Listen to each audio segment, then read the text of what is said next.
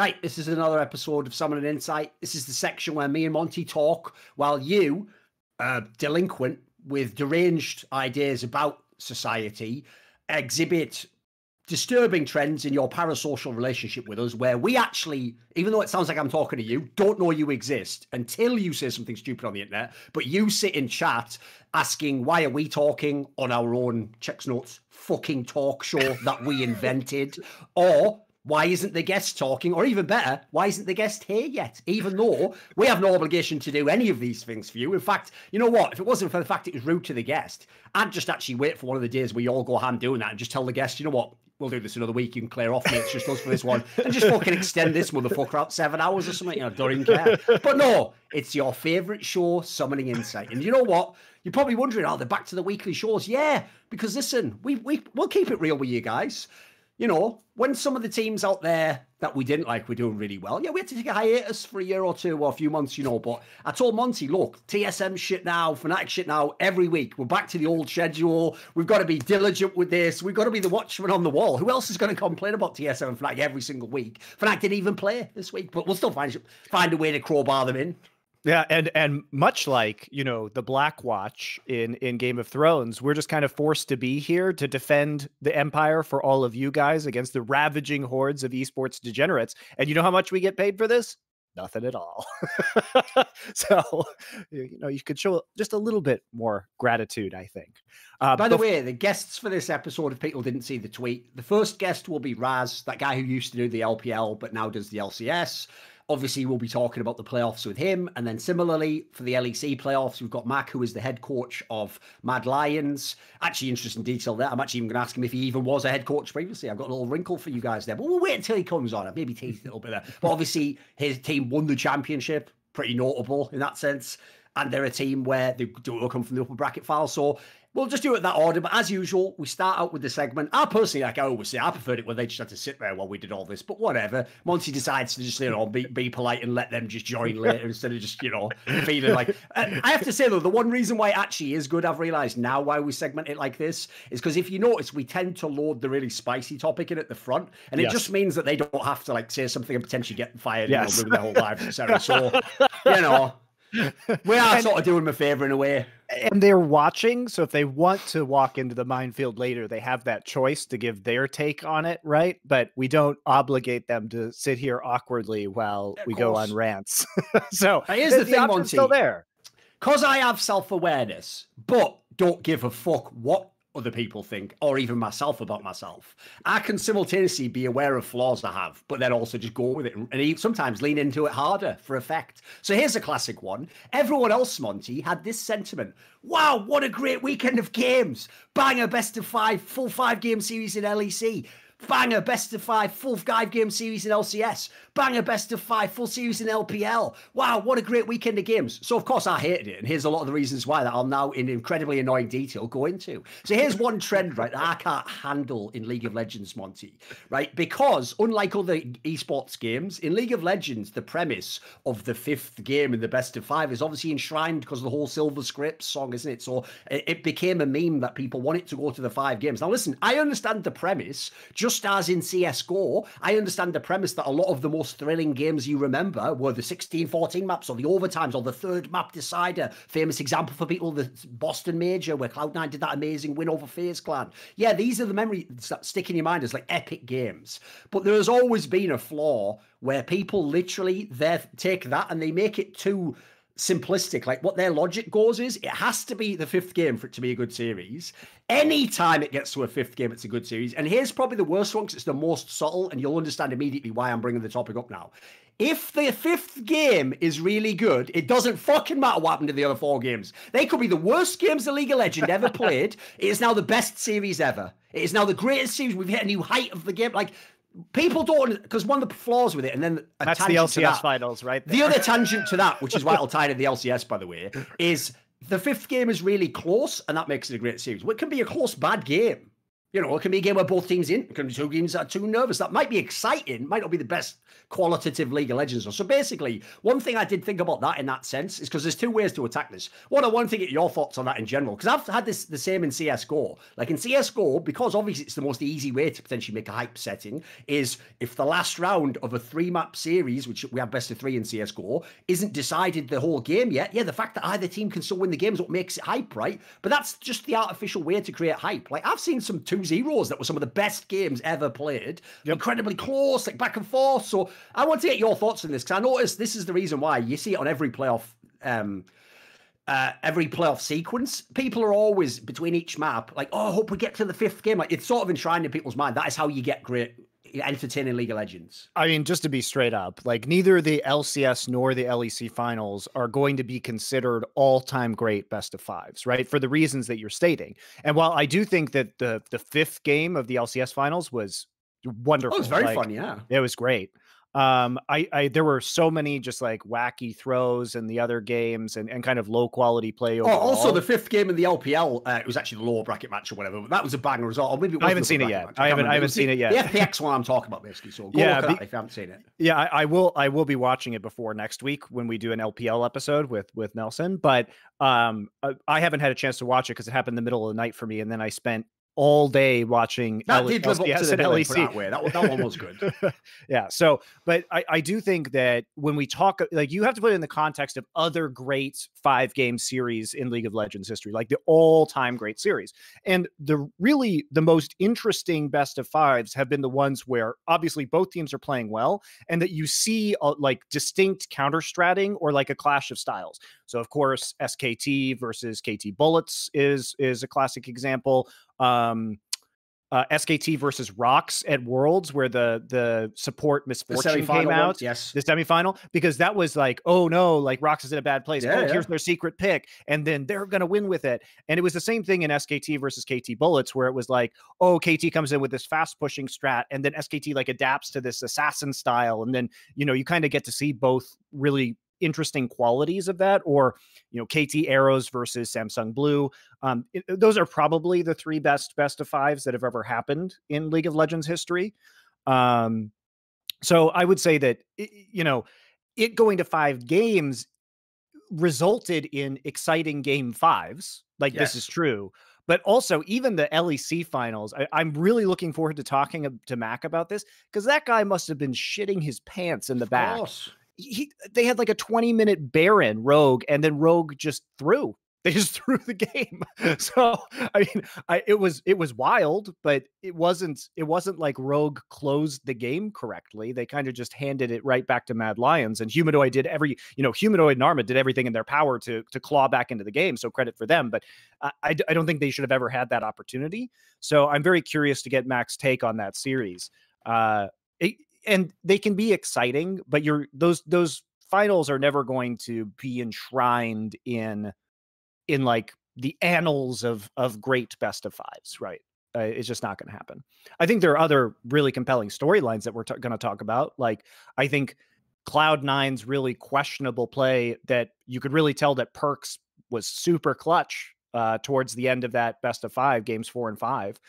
Which is what you pay him the big money for. And he lived up to that expectation. So there is a lot of cool stuff that happened. But by the way, along these lines, because obviously we're contrasting regions and context here, and we're not just looking at the absolute value of did it go to game 5, was a game exciting? Along those lines, I'll also just do like a minor call out here. So someone who I have many times, I'm sure I will many times in the future, given a lot of praise to for his particular skill set is FionnOnFire, as he's called on Twitter. Fionn, obviously formerly of ESPN. Basically all those fucking sites that take millions of VC money and then all go bust and then they go and work somewhere else. He's one of the best of the ones who works for those ones. He's probably one of the best narrative writers in esports history, particularly with League of Legends, because it's being the game he specialized in. But I believe he went into like, I think a little bit of Overwatch and even. Well, I used to read him in StarCraft.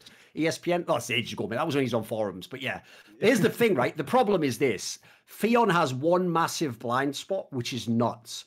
Which is, for some weird reason, right? In League of Legends, I've always said the game League itself, there's something about the game my brain doesn't intuitively understand. And so I have to sort of basically pass all the smartest opinions and see what I think or what makes sense to me and see if like, actually that does make sense if I go back and look. I have to sort of like check my work in that sense, right? I can't intuitively know the gear. I feel like he has the same problem, but as a result, he makes some really weird comments that are basically qualitative judgments that always come off as weird to me. So a classic one is he was one of the main people on all those ESPN hot rankings or whatever, like power rankings, who would always be fucking putting like the top Western team like way too high for like 3 or 4 years. Like when TSM was number 1 with Doublelift and Bergson, this has been the guy who like had to have them like, you know, like 4th in the world or something when like LPL and LCK going. So anyway, along those lines, he had a tweet that was right in the vein of what we're talking about now, Monty, and it killed me inside.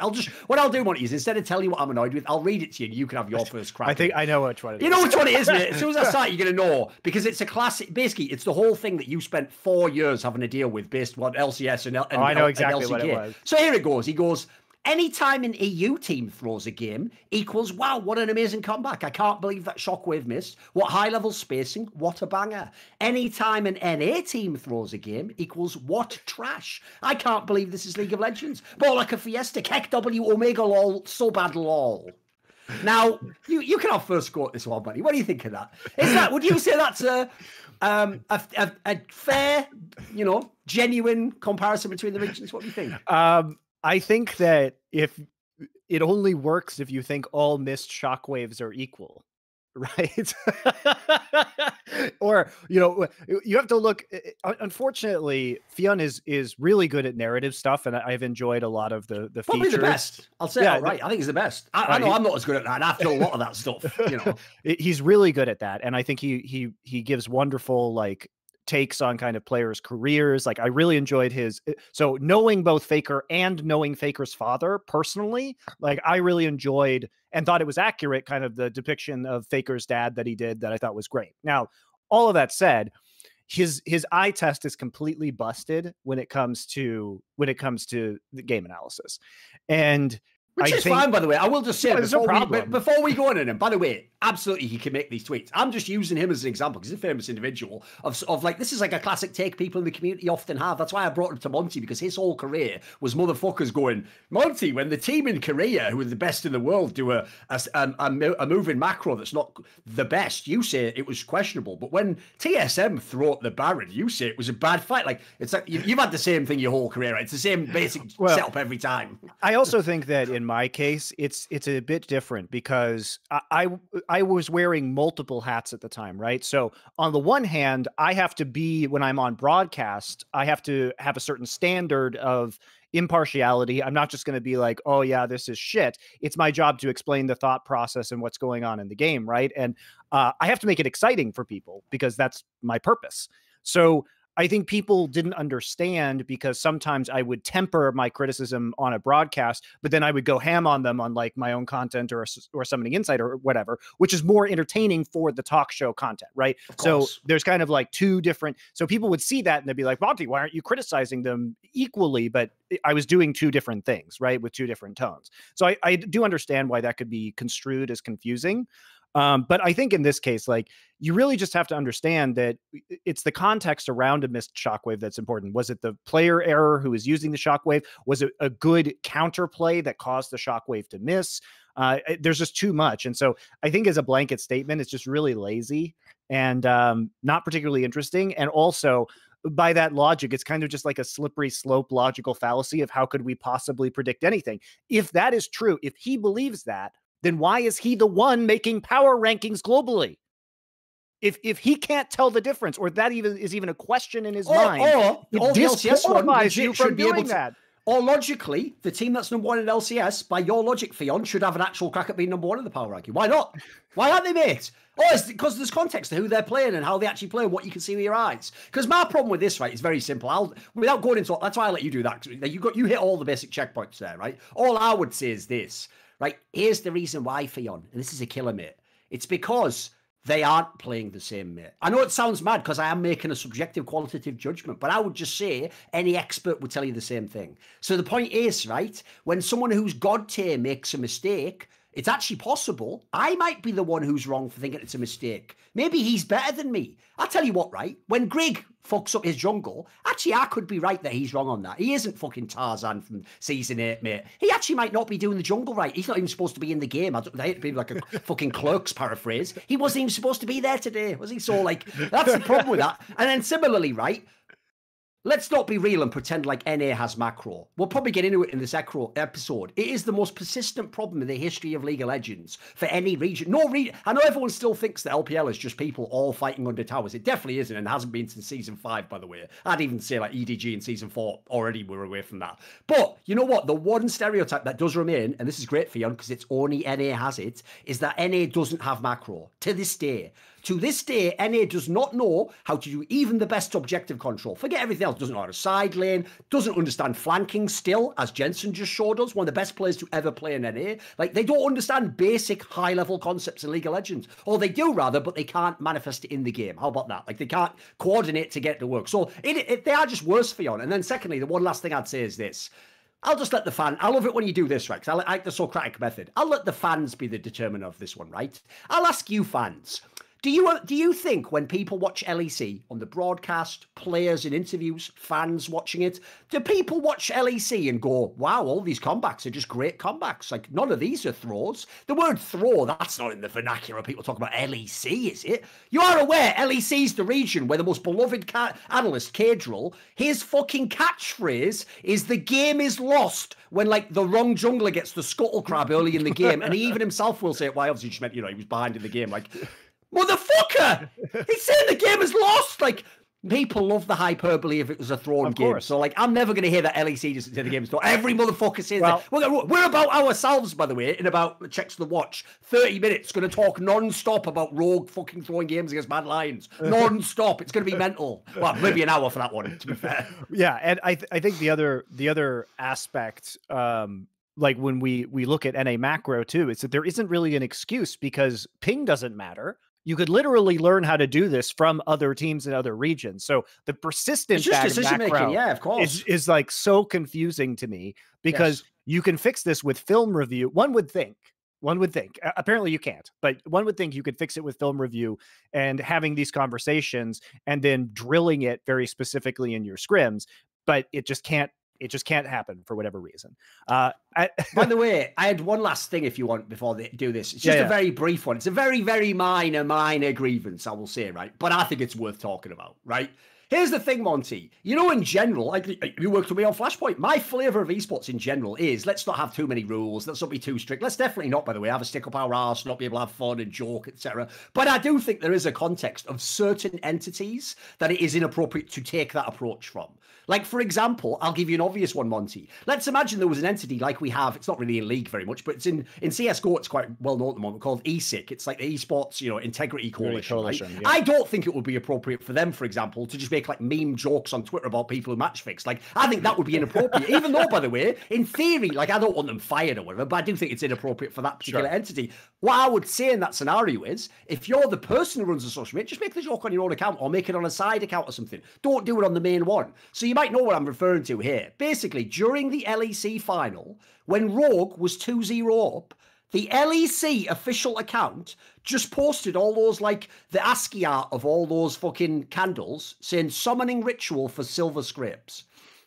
So the League official account essentially said, we really hope Rogue loses 2 games and they have a chance to play a 5th game. We hope that Rogue doesn't now win game 3 and become a brand new champion of the LEC, right? Why the fuck would the official account be doing that? That's not G2. That's not Rogue. That's some banter. That's like the NFL going, when it was fucking 28-3 for the Falcons, going, summoning ritual for Tom Brady to win in overtime. What are you talking about? You're the league. You're the fucking league. If there's one person should be independent, it's got to be the league, please.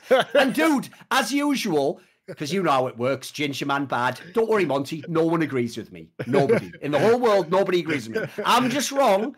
And even though, Monty, they're going to say we're unprofessional for making jokes on a joke podcast, that's actually fine because I said it, so I'm wrong. Remember, whatever I say, guys, it's why, like, actually I found, like, when I say stuff like, I believe in free speech, like, you're the fucking most evil person ever. I'm like, This is an interesting world to live in. So what are your thoughts? I think that the appropriate tweet is Rogue is one game away for becoming the first, new champion that we've had in the last 4 years or whatever the timeline was, right? And I think that you try and push the narrative that's on the plate already and set up for, fans being hyped about Rogue winning. That's what I would do instead. Oh, I think how about this? Approach. RT for Rogue to close it out in 3, like for the Silver Scrapes, and we'll get a feel. So one of those, you make it so you like weigh it out a little bit. Because as I say, it's just the fact it's the official league account. Like in that scenario as well, the reason why I also get slightly mad about that, right, is because it's like this. Even the league accounts are just going to clout chase for fucking stupid likes, like these morons who farm 14-year-old Fortnite kids. Even league accounts that are trying, in theory, be like esports history and prestige, and even they're going to post it. Like at this point in time, the LEC account may as well have posted, if this tweet gets 10,000 likes, I will tattoo the winner's name on my face. Like that's the next level LEC account. That's where you're going at this point in time. That's who you're going to be in about 3 months from now, as far as I can tell. Yeah, I think you leave that to the teams. And or I mean, even the casters on the broadcast can, I think, theoretically say something or pass that off, right? But I think you press the narratives that you have or that are on the verge of unfolding. And you can just come back and be like, oh, Mad Lions back in it now after they win game 3. Can we, are we going to see this as a 5-game series, or the reverse sweep is on the table or whatever, right? All right, we do have to get Raz on at this point in time. So we're going to take a quick break, get Raz on the show, and we'll be talking about the LCS finals in just a couple. Right, welcome back. Obviously, you go. I thought I was doing the intros. It's okay, we're back. We've got Raz here. As I said before, most famously perhaps working on the LPL in the past. He also coached a bunch of teams, including Dig EU back in the day, if anyone's really old school. But more recently, last few years, he's been known for appearing on the LCS and impersonating, was it Bert from Sesame Street, right? A nice haircut there, tribute, shout out. There's the roast. There's the roast. All right. There it is. All right. He's still a coach. He's still a coach. Okay. But which team do you work with? 100 Thieves or something, right? Who was it? Oh, not anymore. But like last split, I was working with Golden Guardians Academy. Golden Guardians, that was it. Yeah. Cool. Yeah. I prefer to think of him as the most frequent guest on Hotline League, the greatest League of Legends show in existence. Great show. Do you enjoy the plebs calling in and asking questions? Sometimes like it's a hard coin flip, because like I know for sure the take's either going to be in good intent, like, and it's going to be fun. I'm surprised if there's going to be any analytical point to it. Like that's a good surprise. And you get some people that are just there to shit talk, and then when they get pushed on anything, they're gone. Like it's like any challenge, yes. And it's like, I never believed in it to begin with. I was like, by the way, what you're talking about there is why actually, like, I'll give you a classic example. Here's the analogy, right? There's a very famous thing in the stand-up comedy culture that they always have that joke where they say that, when hecklers like start shouting at the stand-up comedian, they're always like, I wish I could go down to his job and heckle him when he's doing it, right? But obviously you couldn't really do that. Like, it wouldn't work and it wouldn't have the same effect. So similarly, right? As someone who's a content creator or an analyst, your dream really, when you hear all these morons talking shit, is like, look, if this guy actually had to say that to my face and argue me, like, yeah, then it'd be interesting. It isn't interesting, spoiler, because as you just said, I did this twice, Raz. I did 2 shows. Think of who I picked as my co-host for these shows. I did a show with Veteran and I did a show with LS, and the premise was the same. We did these shows, live shows, where it was just for people to call in and debate these guys, because I thought, right, these guys get all this hate and vitriol and people constantly dismissing them. So you know what? If there's that many people have all these points against them and think they don't know what they're talking about, fuck it, let's open the lines. And the idea was, and think about it, I like spicy content. People can be spicy and I'll just sort of keep them within bounds, keep the conversation going. Dude, that idea sounds great. It never worked. I'm not joking. If 100 people called in, 2 were even vaguely critical. And as you say, even then, there's a second you made a good point. Well, yeah, that's the problem. They'd already thought of their 1 point. They hadn't thought what your count would be. So they just fold instantly. So as a result, what you found is the actual people who talk shit, they don't fucking call in. And the ones who do, sadly, to call in, they must in some way care about what you're thinking. So if you make a good point, they just go, yeah, maybe I don't know anything about the game. All right. That's the end of that conversation then, isn't it?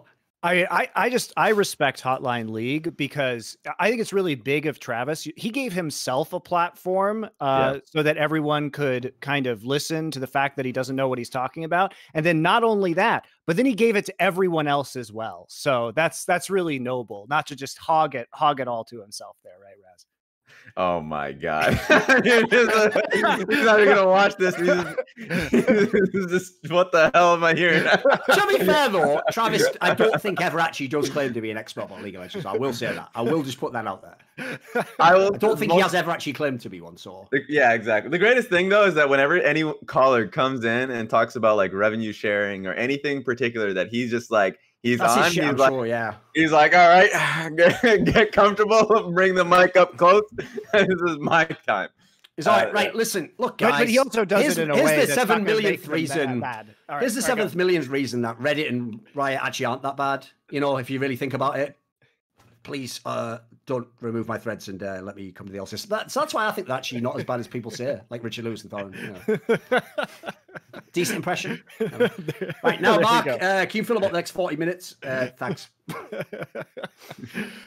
All right, let's talk about LCS. Yeah, let's stop bagging on Travis because it's just too easy, and let's go.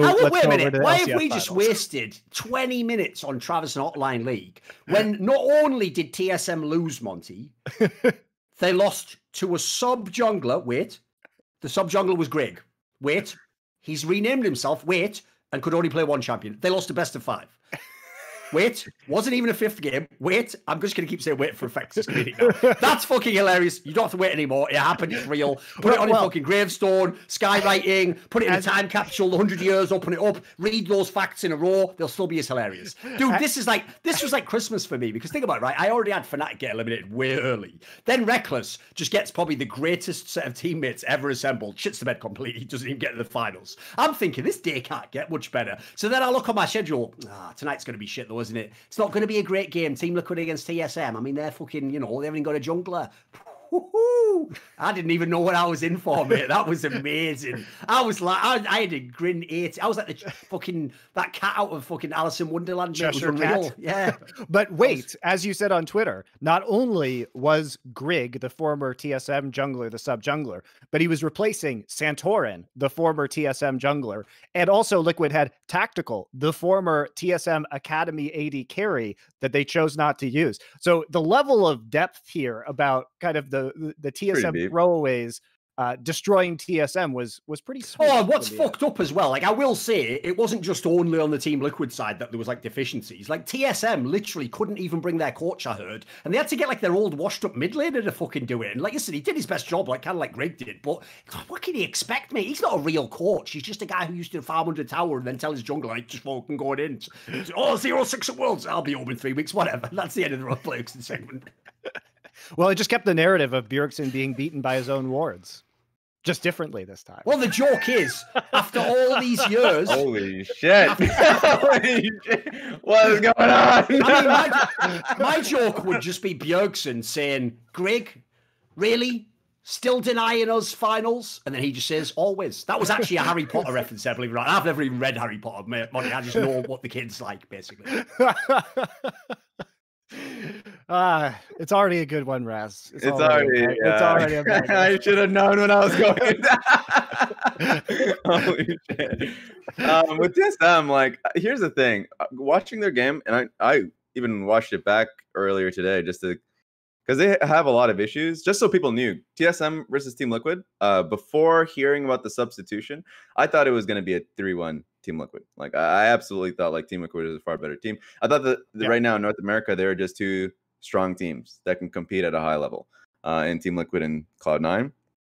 But when I heard the substitution, like, first of all, just so you know, I think Armeo is, like, he's actually improved quite a bit. I think he is a great jungler.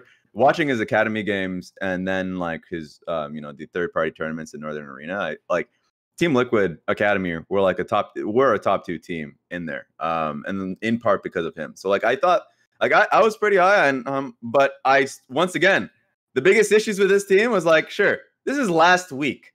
The last week your practice going into the finals, you now are plopped with a jungler that is competition for the entire split has been academy and amateur players. Like, that's not going to set you up to succeed. And your players who are mid and top, are now going to have like basically core conversations with you. The last time they've had those talks were like in lock-in tournament that he played, right? That's not enough time. So I thought that was going to be a big issue.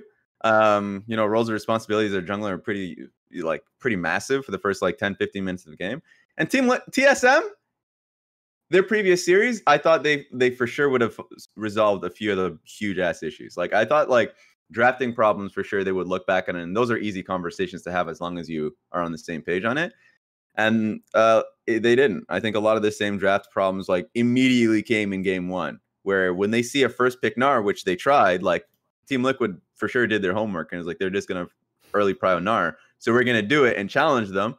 They picked Renekton, which will get bodied by the Gnar. Like first two picks, you're picking Renekton, so not only are you gonna get destroyed by Gnar, you give the opportunity into the best top player in the league as well, just into the absolute best top player. So you go bad matchup into a comp that you can't do shit into because they have Victor, Xayah. Like there are so many ways to just kite back away from you. So like it would be a miracle if the Renekton gets a proper fight. So like that to me, I think was just ridiculous. So shout out Hooney for making LS look really good with his analysis of Renekton, by the way. Like Hooney, you did a great job there, mate. I think too, even though TSM won that game, the fact that they were blue side first picking Renekton and giving over Hecarim Thresh was also just hilarious. That game actually Team Liquid won. The one day TSM ended up winning. No, TSM won that game, game 3. No, I'm talking about game 1 though. Yeah, game 1. Okay. No, I'm saying later in the series. The drafting issues. Like you're in game 3, and then you first pick Renekton, right? Yeah. Yeah. The thing is, there's so many angles in this series we can go into. Like, one of them has to be the Hooney discussion. Because here's the thing, right? When I made my video about how, like, TSM had wasted their time signing Hooney, and, like, why is this your fucking big money signing, etc. I mean, obviously, they'd go, well, we actually had another one that was even worse. Like, all right, we'll get to that later. No, when they do that signing, though, right? If you don't know this, Monty, I actually have a very different way of releasing content to other people. Because part of what I like to do is historical context, right? So, as a result, I don't release a Hooney video when, like, Hooney's in fucking LCS Academy, and it's like everyone's just banging on him. Because, like, what new thoughts am I bringing to the space by bringing that out? What's interesting? Everyone's just going to say he sucks, right? I prefer, if you think a player's overrated, you should actually say it when they're in theory having some success. Because what you're trying to say is, even when they have some success, there are flaws to what they do, and eventually those flaws will show out. So I actually did that video right at the time when Hooney was like this, when they started that little streak, basically in the beginning of the split. But, like, this is the reason I did it, guys. Because first of all, would you TSM fans learn that the regular split is not the playoffs? I've seen Hooney's whole career.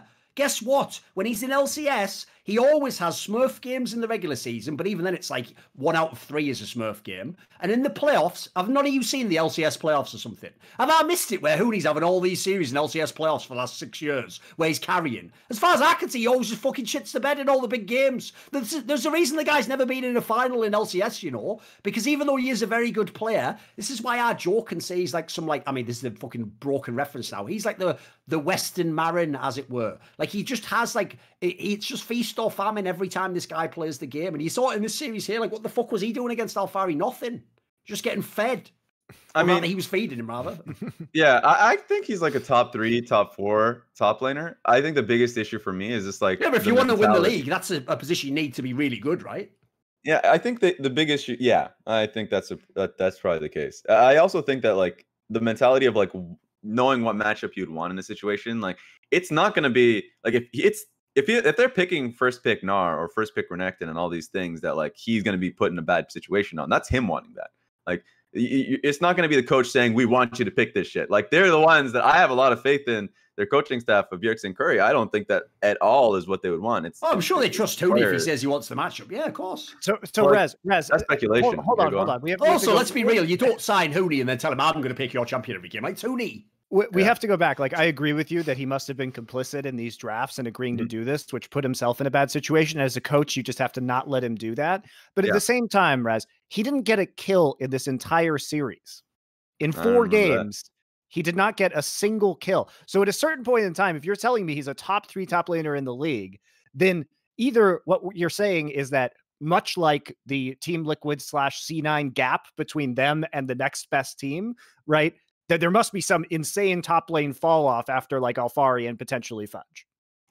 Yeah, and also I'm just changing. Like, I think this is just my opinion on the whole regular season, right? And that's so like my after playoffs, my opinion on top lane is for sure changing. Like initially going into the playoffs, I would have Alfari, Impact, Huni, Fudge, Someday. Like I think that would be how I would frame it. Okay. But then off of Someday's performance, he was falling off. I actually had like that. That was like during the playoffs. I would go Someday before, after Fudge.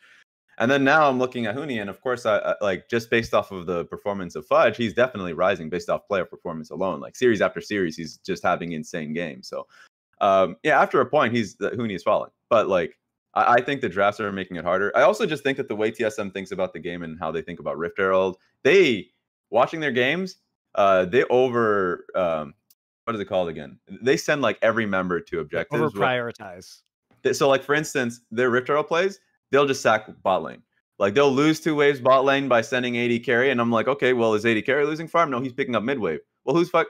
Oh, it's Power of Evil losing farm, or oh, it's Renekton losing waves. Like they can do these things without having to send 4 people. Like there was one comical part in the series, I think, when they had 4 people looking for a dive on top lane on Gnar on Alfari, and he was just getting Mega Gnar. So we're like, okay, well, this is not going to work. So we just sent. Who called that exactly? Yeah.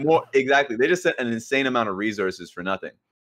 So this is the people who are just calling this in game, and these are the issues that I have with TSM a lot of the times. But my counterpoint to that is that weirdly, I think it works in terms of NA mind games, because I think they're a part of the reason why TSM was getting these like 20-minute Barons in a lot of their games, or other teams were throwing into them, is probably because they don't expect 4 or 5 people to be at that objective. And so then they start a fight down a player, right? And then they lose, and then TSM gets a free Baron at like 22 minutes into the game. And that's the thing, like, because that is a concept. Like, that's a concept of just sending members, because, like, if you think this is going to be a game-ending fight, like, for instance, if it's 3rd dragon, 4th dragon, yeah, well, who the hell cares about top lane wave when you can just send multiple members there? But if it's not a game-ending play, and if it's something that you can still fight for while still prioritizing wave on an AD carry or something like that, then why are you doing it? And they do this a lot. So like that was my issue with it, is that it wasn't as if they were like, oh, we're just gonna go top lane, take top lane turret, while tactical is literally just for taking full waves bot, turret on his own, and really TSM's not getting a gold lead at all for it. They're just like losing experience. Like it's just an issue with how they think about the game that works against a lot of teams. Like 70% of the teams like are getting wasted by this. But if they want to be a championship team, and if they want to still be ahead of 100 Thieves, who the hell knows what's going to happen next split with a team, right? They could very well easily improve, because all of this thing happened last minute. And I think they need to get better at this. I don't know if they're going to learn their lesson, because I feel like these things have led them to wins because the enemy team is making a mistake of fighting instead of just punishing the move. And so in their mind, this is probably how they're actually coming out ahead, right? Dude, it's weird. I it's agree weird. because of this. Think of this, right? What is the one game that TSM won in this series? The game where Team Liquid was like, well, it wouldn't be really sportsmanlike to just win 3-0 with a sub, so let's just randomly do a 5-man wipe int in the middle lane and you can just have a game. Like, what? Like, dude, that was a game where, no joke, people make that exaggeration, like, oh, you blink and you miss it. Dude, in this game, literally, it's like a totally even state game, and if you dared to go in the fucking kitchen for a cup of coffee, the game would have been over when you came back. Like I have never seen a more ridiculous, like, team just decide, like, I think I'm just done with this. It was almost like StarCraft. Team Liquid may as well just typed, like, GG and just left the server, like, when the other guy's got, like, a bigger army, you're like, yeah, fuck this, I'm not going to win.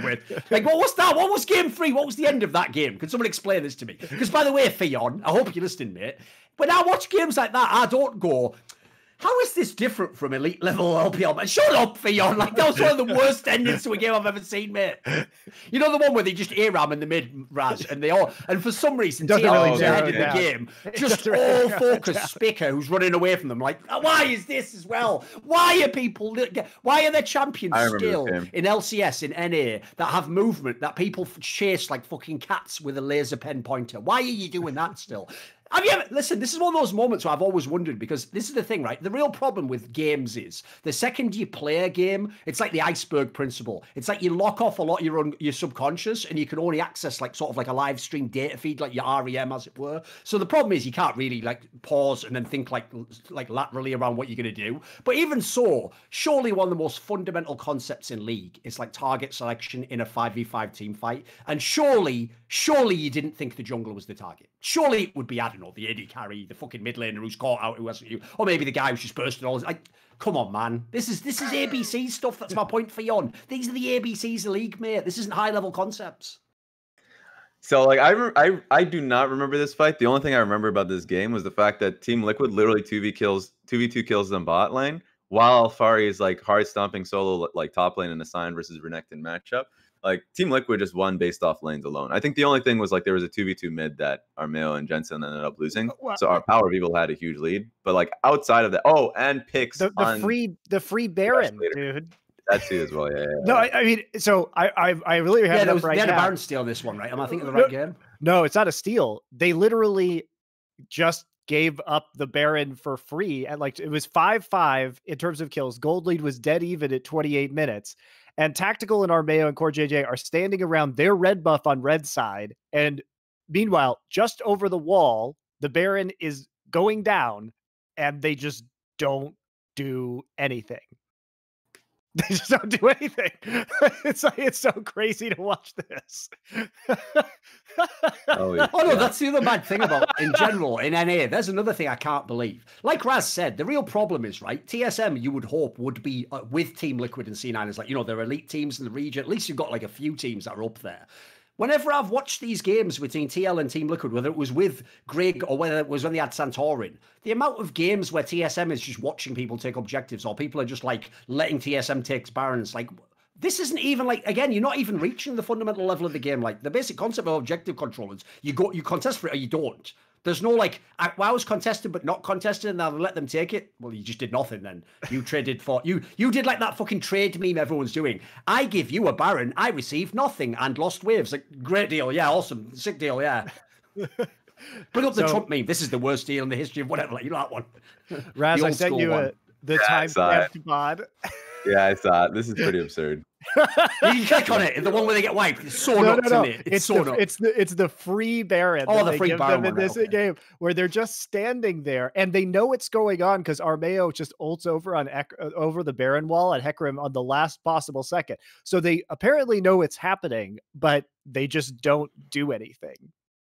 By the way, obviously, there's another angle I think we have to discuss here, right? Which goes like this. It's basically the jungle angle with Greg. I'm going to call him Greg because that's his fucking name forever, mate. Armeo in that case, right? So here's the problem I have, right? Even though, as you say, I agree. Like, put it this way, Greg used to be terrible at the playoffs, in my opinion, in the past. He certainly looked decent. And in the context of the fact he had to play last minute, he's not even supposed to be here. He did a fairly admirable job. Like, put it this way, he didn't lose them the game, which, by the way, is literally, I'm not joking. The main thing I would tell a player in that situation is, look, don't expect to think you're going to be like the best player. Just, you know, do the basic things that you can, communicate with people, just don't lose the game. Just don't make a big blunder and trust that, you know what, you've got Jensen and fucking Alfari, mate. They can probably win this game if we just don't make mistakes. So in that sense, I think he did a good job. But my problem is this. The first thing I think of if someone tells me that TL wins the series is I have to start looking at TSM, Spicker and their players and go, how are you not exploiting this? Like, as I joked about before, Greg effectively could only play fucking Uday and questionably Hecarim. Those are like the two champions he could play. So already you should have a draft pinch if you're a competent team and you have good coaching. If you don't have a draft pinch, you should be drafting things which punish him. They weren't doing that. They were just doing meta junglers. Thirdly, why in this series was it not like the final where you're giving fucking Alfari the direst treatment? He doesn't have a jungler. If he doesn't have a jungler, and I have, by the way, Spicker's been one of the better junglers in the league. If I have, in theory, one of the best top laners, like we were talking about, and one of the better junglers, I'm going to make Alfari the game a nightmare, because think about it, right? If I can get him behind, not only is he behind, but it's going to be really fucking tense between him and his jungler. I can ruin the whole dynamic of their team. This game, aside from like one game, basically, they look like they just gave him a free pass. I think that's why I think it's why it's clutch the way that Cloud9 played, because Jensen actually performed on an individual level kind of poorly in the TSM series. And so C9 came in with a game plan to punish Alfari and to win the 2v2 because they knew Armeo didn't have the synergy. And then not only that, we'll get to this, but that game 5 strat if you are a sub jungler and trying to deal with a lane swap scenario is a nightmare.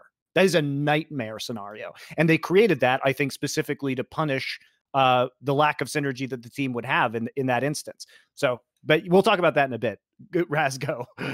Yeah, with TSM, the specifically like trying to pinch jungle and make it a little bit more uncomfortable for Armeo. I even said it coming into the series that for Team Liquid, just give yourself like really easy, straightforward comps around like Hecarim and Udi are priority.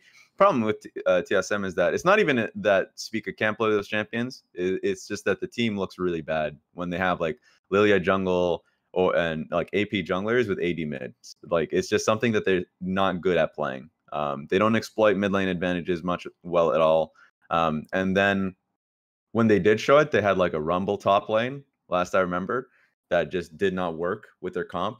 So I just think overall it's just not in their style. And so that part sucks. Like that part sucks if you're not flexible enough as a team to then like choke the jungle matchup. So that's one thing. Like absolutely. And yeah, and I think they just need to address how they want to play the game through draft and how they want to play the game on the map. Because I think teams will just get better. Summer split is always the same case. Like teams will either get better by making acquisitions to just like on whatever they've seen on spring split, or will just like be scrimming. Like there are a few teams that I know that are just scrimming in downtime.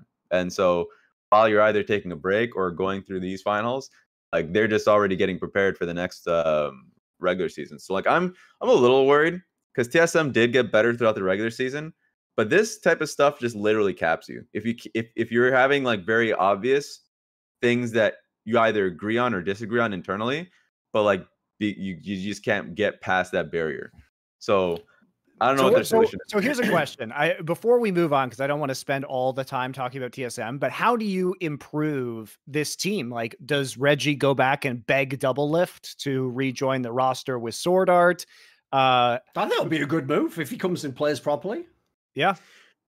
I think my issues are more so like top side. So they have great players in their academy roster, though their academy roster is not doing so hot. But they still have like people like Hanser and Cody-san. It's all right. Some of them will probably be beating TSM in best of fives in like 2 years. So keep your eye on. There we go. If history tells us anything. And I would say just like make it so when you're going into summer split that you guys see the game the same way. That like if you think that this is not a good first pick, then you're challenging that and you're challenging it with roster moves. Like that's how I would see it. If that's not like if they just want to continue with the same roster and they have faith with it, then they can make worlds like top 3. They did that, but I don't think that's what their goal is. I mean, they did do it, but a lot of it was by the grace of 100 Thieves that could have 3-0'd that series if they had competent mid or late game macro, right? Yeah. So they also better hope EG don't somehow get a good AD carry. It's game over, mate. Like, yeah, they're hoping that 100 Thieves and EG don't upgrade mid and AD carry respectively if they're running it back, but I just don't think they have the player for player talent ceiling in order to remotely compete with Cloud9 or Team Liquid right now. Well, one thing I have a problem with in general is, like, even though they had all those games in the regular split where they certainly won, like, obviously they beat Team Liquid twice. One of the problems I do have with TSM is, like, in isolation, I don't hate almost any of the players on the team to be on TSM. Even Sword Art, by the way. My problem with the Sword Art one was that you paid way too much and you sort of bought at the high and he's only going to go low versus what his career was. Like, he's not going to be like 2015 Sword Art, is he? It's just not going to happen at this point in time. The game's different. I just love the fact that they made, the memes write themselves. The $6 million man, right? They rebuilt him, except worse than he was before. How do you do that? They don't have the technology, it turns out, Monty. They don't have the technology. No, they don't have the technology. Exactly, yeah. So, no, because here's the problem, right? So in isolation, like, for example, I mean, I know a lot of people would have thought this logic, right? If I was doing a team like Dig had, maybe Sword Art's the best possible signing. Shot caller, veteran voice, worked with young players. All of his strengths work out there. The problem I had was this. Players like Hooney, Spicker, Power of Evil, Sword Art. I won't comment on Lost because I think he's just okay, but whatever. It's by the by. Right? Those 4 players, the problem is together, I don't think that's a good team. I don't think there's very much synergy there at all. I don't think they even have very complementary styles, quite frankly. Like, I don't think those are the 2 solo laners I want, for example. Like, that's just not the style I want. Like, that's the problem I have is, like, I don't see how they win in the league in that regard. Like, meanwhile, you go look at Cloud9, it's like, mate, their fucking balance is incredible. They've got all the players you want in all the positions. So that's what, if I'm TSM, I'd look at. It's not like you did all the wrong signings. It's like what Raz is talking about. Like, they have to be on the same page. Like, you have to understand what are we attempting to do in this game and how are we going to be able to do it, etc. Like, this looked like we've said it all playoffs long. Even when TSM was winning games and series, it was like other teams just bizarrely just decided to just give them a bunch of free kills. I think, like, in terms of team building, Evil Geniuses like had the right idea with how they wanted to build their team. Like, their pieces you can debate on, right? But the idea of having like solid top laner, support that roams, a mid laner that's like that is quote unquote like flexible and best in a on red side, like is a playmaker, like something like that, where it's like this is how we want to draft and this is how we view the game. Where with TSM, I think it changes a lot, and it's I can see how they want to play the game. Like, I think the one trick warhorses is something I mentioned that was like pulled from literally Monty from like the Azubu Blaze days. Like, that's how I would see them if they have you know, the power of evil and like this roster. But then their top, I think they just needs to change things. I don't know what the meta will look like on Spring Split. I'm okay if they have like one style, but they just have to be really fucking good at that style. That's the only way that would challenge C9. Is this just if they can't be as flexible as like being just really good at being a team fighting team? It's also not that EG didn't try and make certain player upgrades on their roster. It's that they were unsuccessful in acquiring the players. So it wasn't an issue of money. It wasn't an issue of intent. Like, I agree with you that I think their roster building strategy is very interesting, but frankly, like, they just couldn't get the mid or AD carry that they wanted, which I think was their biggest issue. Yeah. Okay, let's talk about the actual finals now, because you were there, you were on the analyst desk. It was a really, great to actually be back on LAN. It's the first LCS final that's been on LAN since summer of 2019. So really important moment. It ended up kind of, it was exciting. I do think it was weird. It was not what anybody expected, especially with Cloud9 struggling so much so early. I want to talk about game one to kick things off, because this showed, I think, a lot of the issues that I see with Cloud9, but also why I'm hopeful about the future of this team, because it was so dominant, right? They were on track for this like 22-minute soul. It was looking so good. And then the problem with running a composition like the one they were running with the Callista is that you have to play it fast and you have to get that soul. You have to push the objectives. And you see what is still, I think, some synergy issues that played out over the course of this series. One synergy issue was Blabber's aggression and kind of like hair trigger flash on Udyr that ended up costing them that soul. And then eventually, even though they fought back pretty well considering their composition, ended up costing them the game in the long run. And the second that played out over the series is it's not Fudge's fault, but Fudge, it was like the team would engage without him being in position. It like he was like moving into position or about to TP, and then they would just, it just looked like the comms there, especially when Fudge was in like pushing a lane in a different part of the map, were a little bit questionable. And so these are both synergy and style issues that I think you can work on as a team. But I think like they really were a major factor in this series and caused C9 a lot more trouble than I thought they would.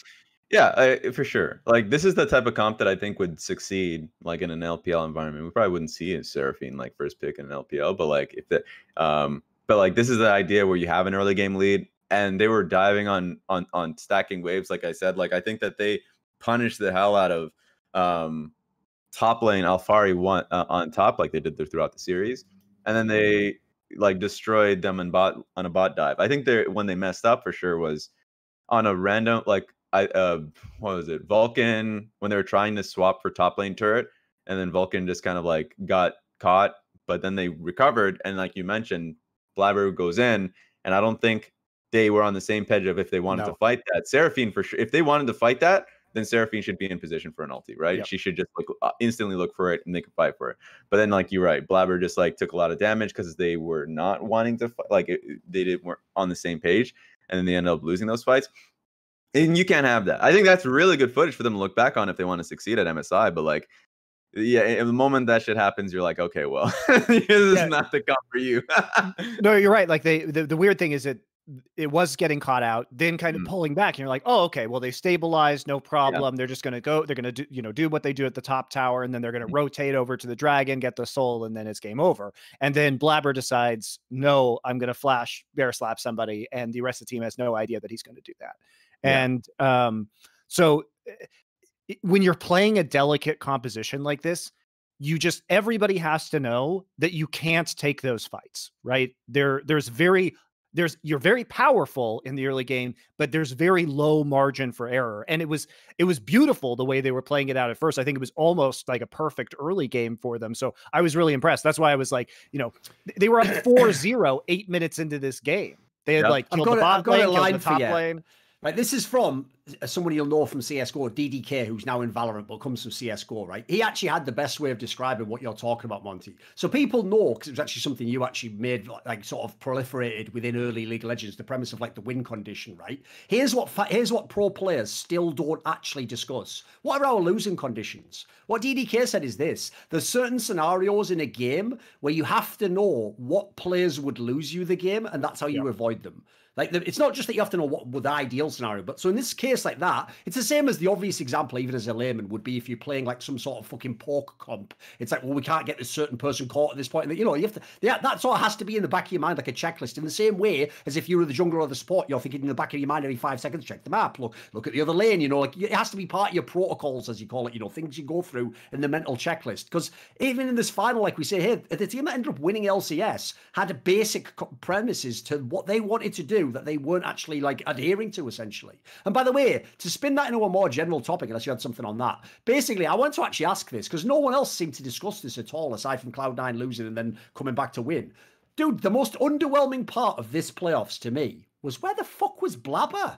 This is the guy we've just given the MVP because he smurfed on the whole league, could play any champion, did all the stuff he was doing last year in spring, just super aggressive, just dominate every other jungler, always jungle gap. When I watch these games, just like I criticize TSM, brother, you're playing against a sub, and the sub is Greg. Like, you're the MVP. Now's your time to literally win the finals for your team. Mate, it's not that he was even bad. He just wasn't Blabber. Like, where's the guy who pops off? Where's the guy who takes over the game?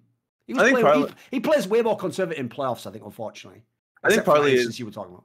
Partly is like, I think the drafts of like the game 3 draft, I know we'll probably get into that one. That one just for me was not good, like compositionally, and it wasn't going to work well for him. Like if he Nocturne ulties in, like not only will like Thresh be there for a lantern on his target, probably be the Aphelios, GP ultimate to separate him from his team, Orianna ball, like there are just so many things that like, oh, he's just going to die. Like that's just what's going to be.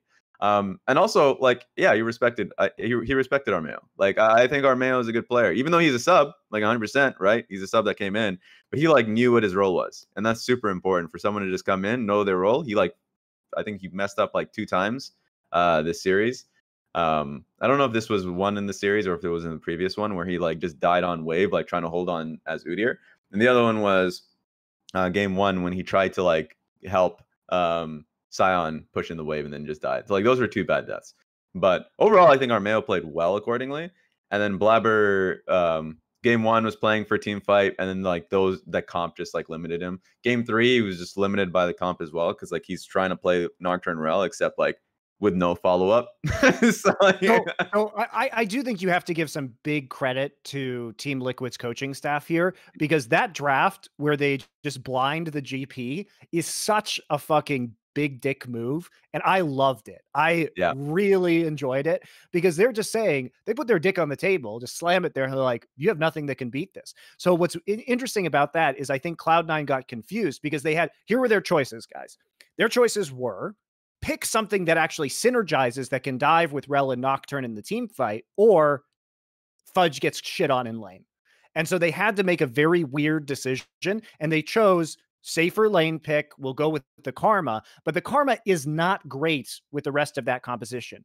Generally speaking, Victor and Karma kind of want to kite it out, and Nocturne and Rel kind of want to go in there, right? Yeah. So I think they put them in an awkward position. And then on top of that, Liquid basically denied the first 3 Nocturne ults, did nothing at all, like actually nothing. Sometimes like it would be like Jensen, they saw Jensen in mid, he pops the ult, and then Jensen just vanishes, and he can't even like use the ability to get to Jensen.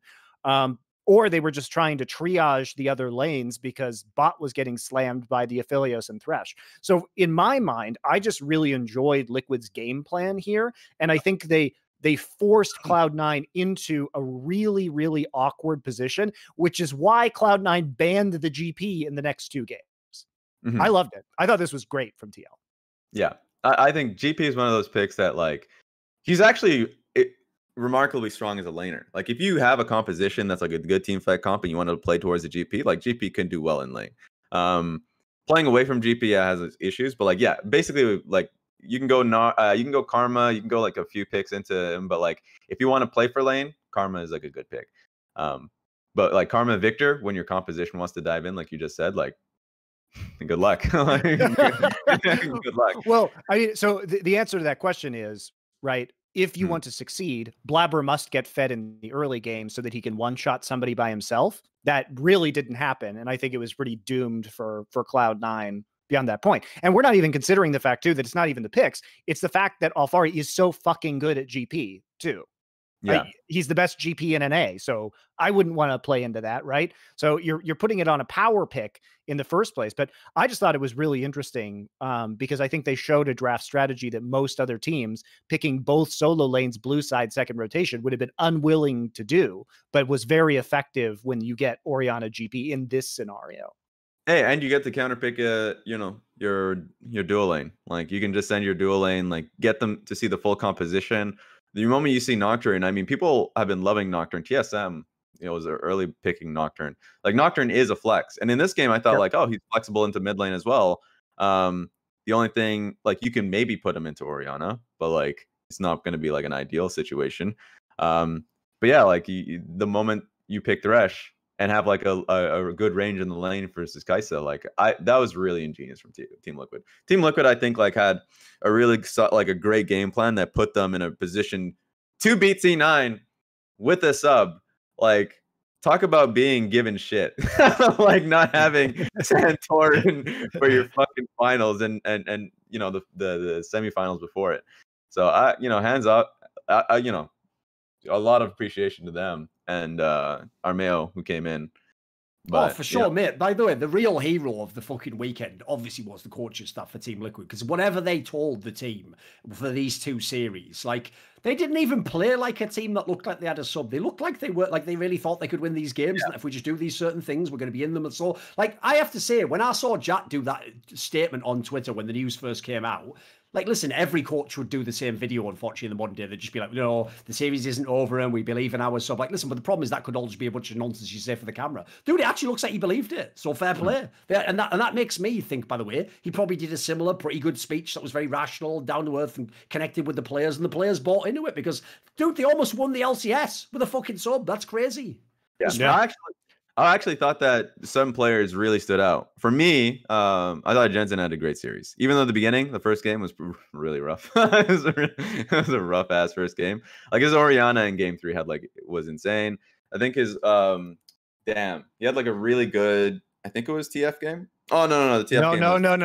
The Victor was the one where he had like 10 kills. The Victor, I think the Victor is another one. The Victor, the TF was a bad draft, by the way. So that one was a bad one. By the way, you know what's crazy about this series is that as we talk about game 2, there was a real possibility that this was a 3-0 TL because C9 almost threw the ever-loving shit out of that game. They did. Because they had such an insane advantage because they were up a huge amount. The TF had done nothing into the mid game, which is if your TF isn't doing anything by the mid game, it's an uphill battle, right? And then the combination of like C9 fighting and not even using their like Bronzodia composition ultimates, like they were dying without even using Malphite ult or Orianna ult, right? And even when they were using them, like Perks' Orianna was bad. And so I was shocked that game was even competitive after the early game. It was insane. I think Team Liquid should have won, which is the craziest thing because Twisted Fate is trapped in this comp. He cannot go top lane in the Malphite as long as if Malphite plays respectfully early, then suddenly that's like such a hard dive. He can't go bot lane versus like Rakan and Cleanse AD carry. Like you'd have to set up for it, and if you set up like well enough, maybe you can get the dive, of course. But like most of the time, TF is in a really rough spot. And then finally they get a TF port on to the jungle when they're going on Udyr, and then they die for it. So like this was like one of those moments where I was like, okay, so this is an easy win, like just comp alone for C9. And then they catch them out top lane once, they catch them out mid lane again, like Sven's just fucking dying to these plays. I was like, okay, wait a minute, this is a huge lead for Team Liquid. They should literally win off this lead. And then there was one fight in particular that I remember around Baron, and it was it was so fucking okay. Imagine you're Sivir, you're the AD carry, you're walking into this object, like you don't have much vision. Sure, you put your ward in Pixel Bush, you see a Malphite just standing there, just looking you down. Like, I need to get past this guy. We probably should like focus him down. Like at least play for the fight if we can't take the objective. And basically, he like point blanks ultis alongside the Hecarim ulti. Sivir has flash. If you can flash this, the team can play around it. At least play for the fight. And they lose this fight because Sivir just gets one shot. So that one was a rough one. The setup, I'm pretty sure, is something you can criticize, but even in that moment, I was like, you just died to literally all of the information that you had on the table right in front of you. So yeah. And that goes into game 4 too, because it was another instance of tactical kind of getting caught out, because that was another game that it looked like it was going to go south for C9 super fast, right?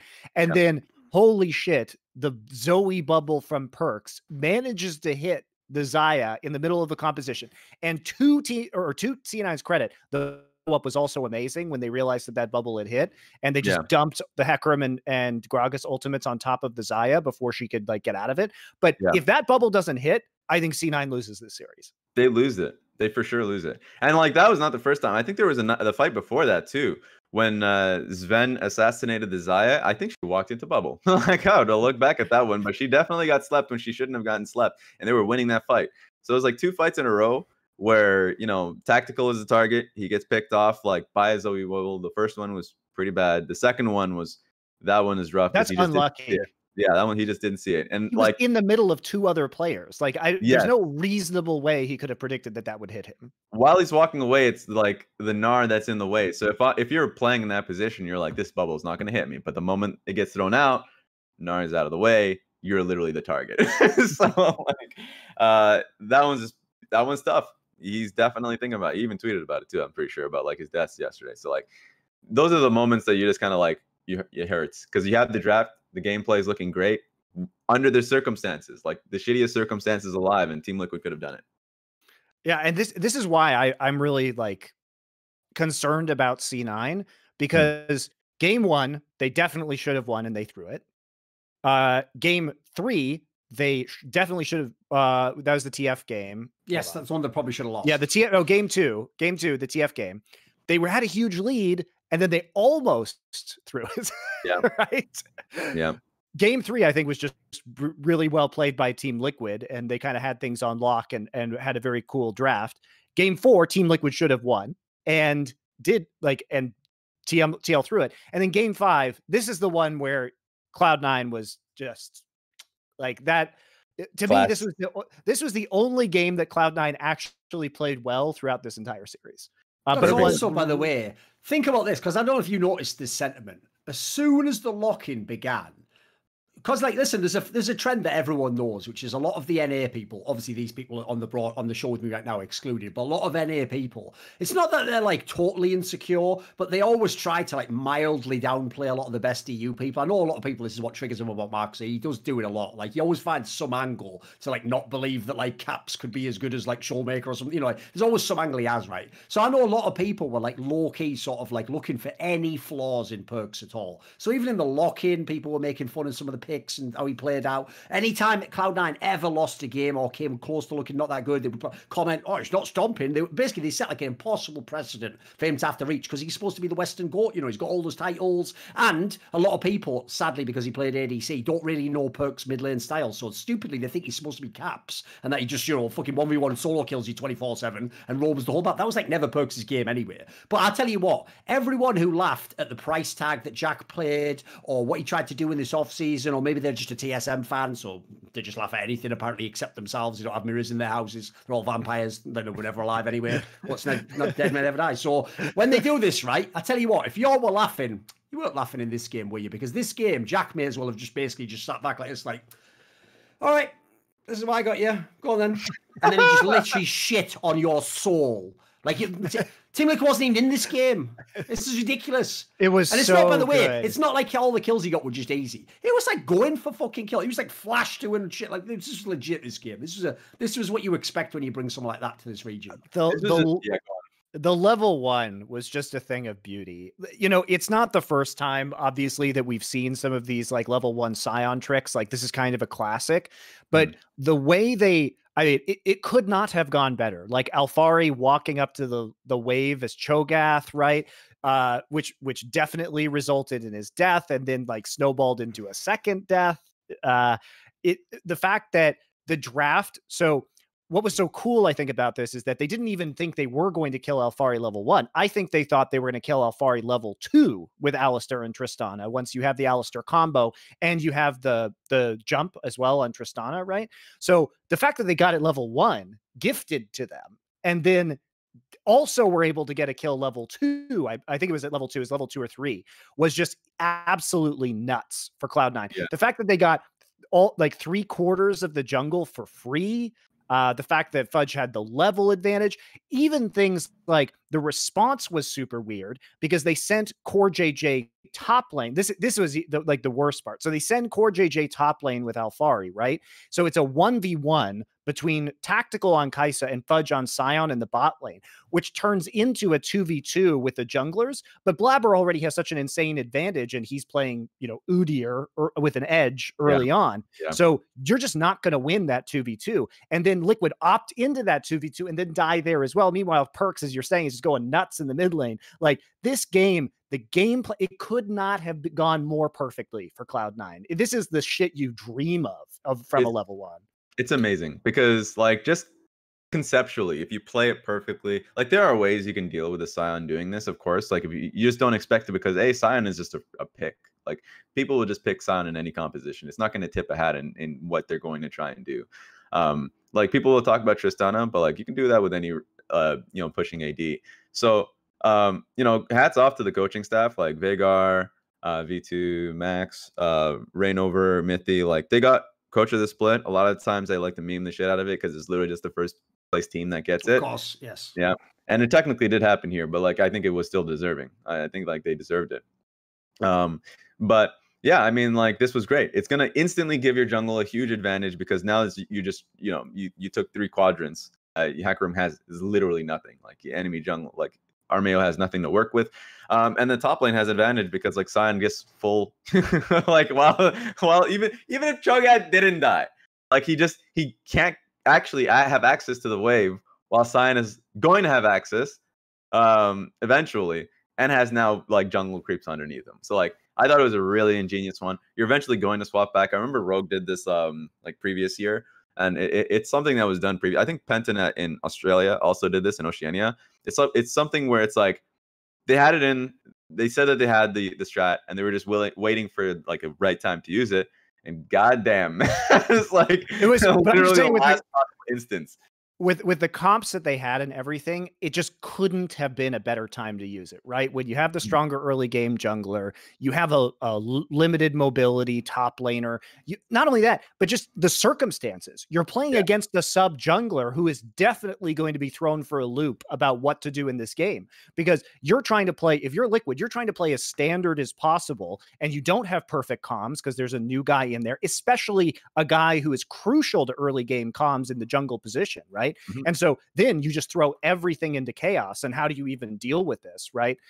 You get all these kills just raining in across the map. You're making poor decisions about where to send your jungler later on, which is resulting in more deaths for your team. I mean, this was truly like, this was one of the most, I think, conceptually solid and perfect executions of a level 1 that I have ever seen. It was glorious. But Monty, it was in the LCS, so everyone just says all the games are trash. What are you doing right now? Don't you know Koreans play that? No, whatever, yeah. Look, I don't know if they considered all of these factors when they decided to pull the trigger on this strategy, but For all intents and purposes, it was a perfect They should strat. say they did, by the way, just for the sake of like the story. Just say you planned it all. It was like 500 IQ. It was like fucking like whatever episode 14 of Death Note or something. All according to or whatever. Yeah, whatever. It was really great. So like it's games like these where now I started dreaming about like, okay, what can Cloud9 actually do in MSI? Like versus like the top teams, LPL, LCK, because yeah, I mean North America. I said this when I was on broadcast, but like competition is what matters. Like a competition within your own region. So like if you're being challenged consistently, and then also just like theory crafting. You need to be able to think about like the game on a deeper level. And I thought this was a really, really well thought out game. And it shows that when they're in practice, when they're in scrims, they're like thinking of like ways to kind of abuse the patch or what can they actually do that the enemy team may not expect. So bring me them best of ones. bring me the international best of ones. That's what people should be hearing. I've got a piece of trivia for you that might actually blow your mind, because not many people have actually ever sat down and really thought about what this means, right? In the context of what we've just discussed. So I'll actually ask you, I'll see if you know. So either of you can answer this question, right? Perks is considered by many the Western GOAT. I mean, you just look how many times he's bloody won the LCS, LCS/LEC. He's won MSI. He's obviously got a fantastic record at Worlds, even though he hasn't won it. Like, unbelievable. Like, he's always been in 2 MSI finals. If people don't know, he was in the one when Mithy was still in the team. Like, a ridiculous resume, right? In fact, he's almost like the consensus. It's basically, unless you just like have recency bias and you just think the last few years of Caps is better, it's between Caps and Perks for most people, right? So do either of you know what career accomplishment that a player can have is he missing? Do any of you know? As the GOAT? No, not that one, obviously. Has he never been MVP of a He's never won a single MVP in his whole career. Are you ready for the second detail? The second detail is the killer. I know that, but as a guess. The second one is the killer. That's not it in itself. By the way, that in itself, absurd. So you're the GOAT, but not for one split ever did people ever think you were the best player. That's nuts, but the second one's mental. His jungler has won the MVP 4 times. And they were 3 different people. It was Trick, Yankos, and now Blabber. Interesting. This guy's so good. You'll think the other guy's the best. He makes the other guy look so good. You give him the fucking MVP. How salty does Perks have to be at this point? Well, here's the thing. I'm sure he's such a G. He's the guy where it's like, I'll just take the trophy and all the money and the GOAT status, and you guys can have the MVP. You know what, actually, Trick? You keep those 2 MVPs, mate. I'll take MSI. You know, I'm sure he just does that instead. Like, see, for me, Perks is undeniably the GOAT Western player. Like, I don't even, in my mind, it's not really particularly close. Especially because he's got the intangibles, hasn't he? So he's kind of got the complete package. I mean, he even, in this tournament again, maintained that bonkers Game 4 record. I'll probably do a piece on it soon. Off the top of my head, I think his Game 4 record over his career in best of 5 series is something mental. Like, it's going to now be like 28-5 or something nuts. Like, humans don't do this. Like, I mean, I'm not even joking. Go to any region, even go to some region you don't respect, like, I don't know, fucking PCS. I'll guarantee there's no player with a record like this. Like, on any contextual, like, relative level, that is nuts.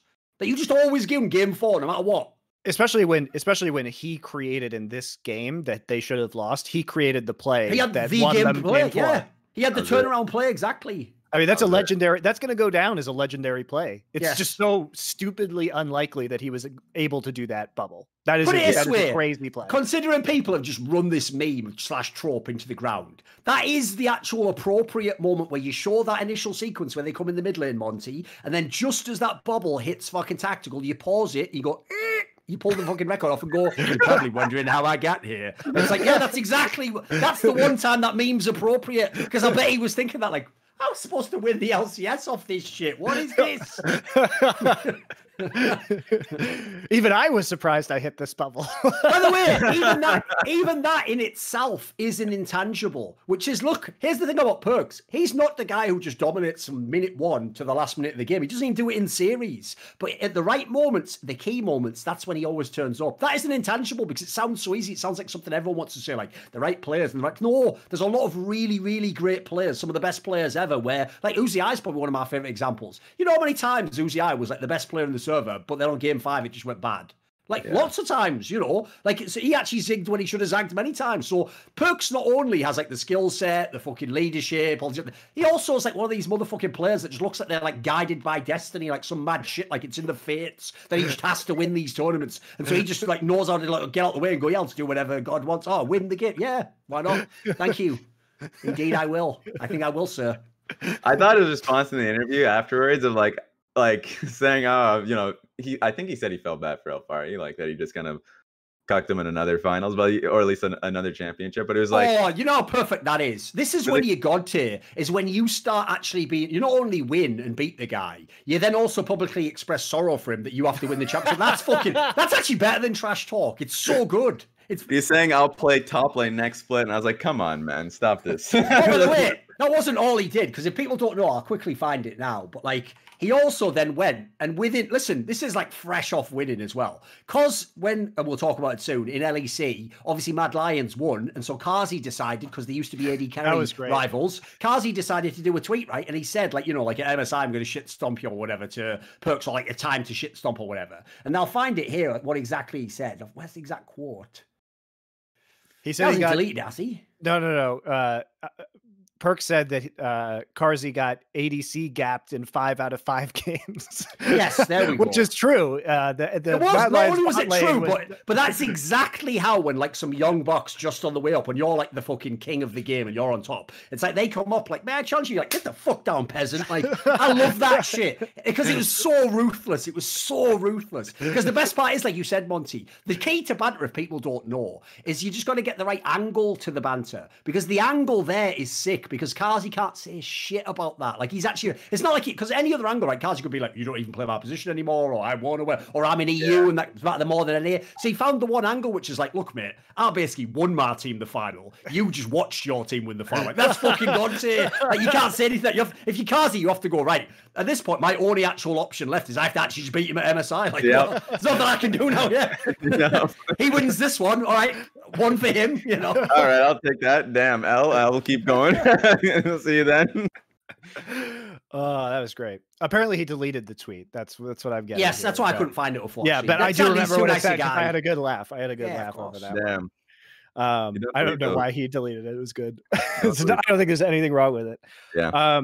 Okay, we gotta wrap up this segment with you, Raz, but I do want to get your take on MSI. So keeping in mind that Cloud9 had a masterpiece of a game 5, but was pretty shaky the rest of the games. Arguably, you know, could have very easily lost this series 3-0 against a sub jungler. Yeah. I outlined some of the problems I think they have with their synergy with Blabber and Fudge in some of these team fights.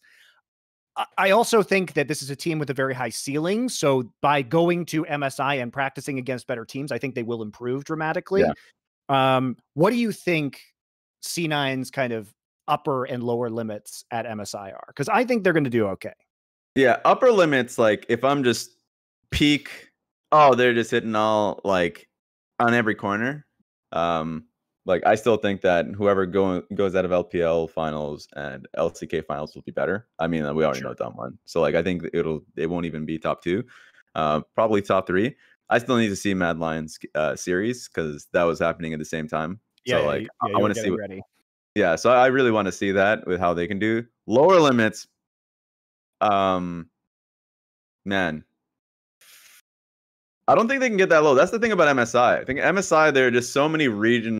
Like it's only top 1 of every region, and I think every region has like its own huge ass issues. So like, really, it's just about the top 4 or 5 regions. So I think it's realistic to think that the worst they can go is like 4th place. I wouldn't even give like maybe PCS, but I would have to watch that. But I'm a little skeptical. But yeah, I would say around 4th place. Yeah, I agree with you. I think the window for them is actually super narrow. Like I think the third is probably best and 4th is probably worst. Are you ready for the statement no one's going to be able to handle? Right. So I'll have to be the one who does it as bloody usual then, shall I? All right, are you ready? Listen, I know we're about to get into it, so I'll just feed him a little bit now and we'll see what he says when he comes on. Mad Lions have no fucking experience.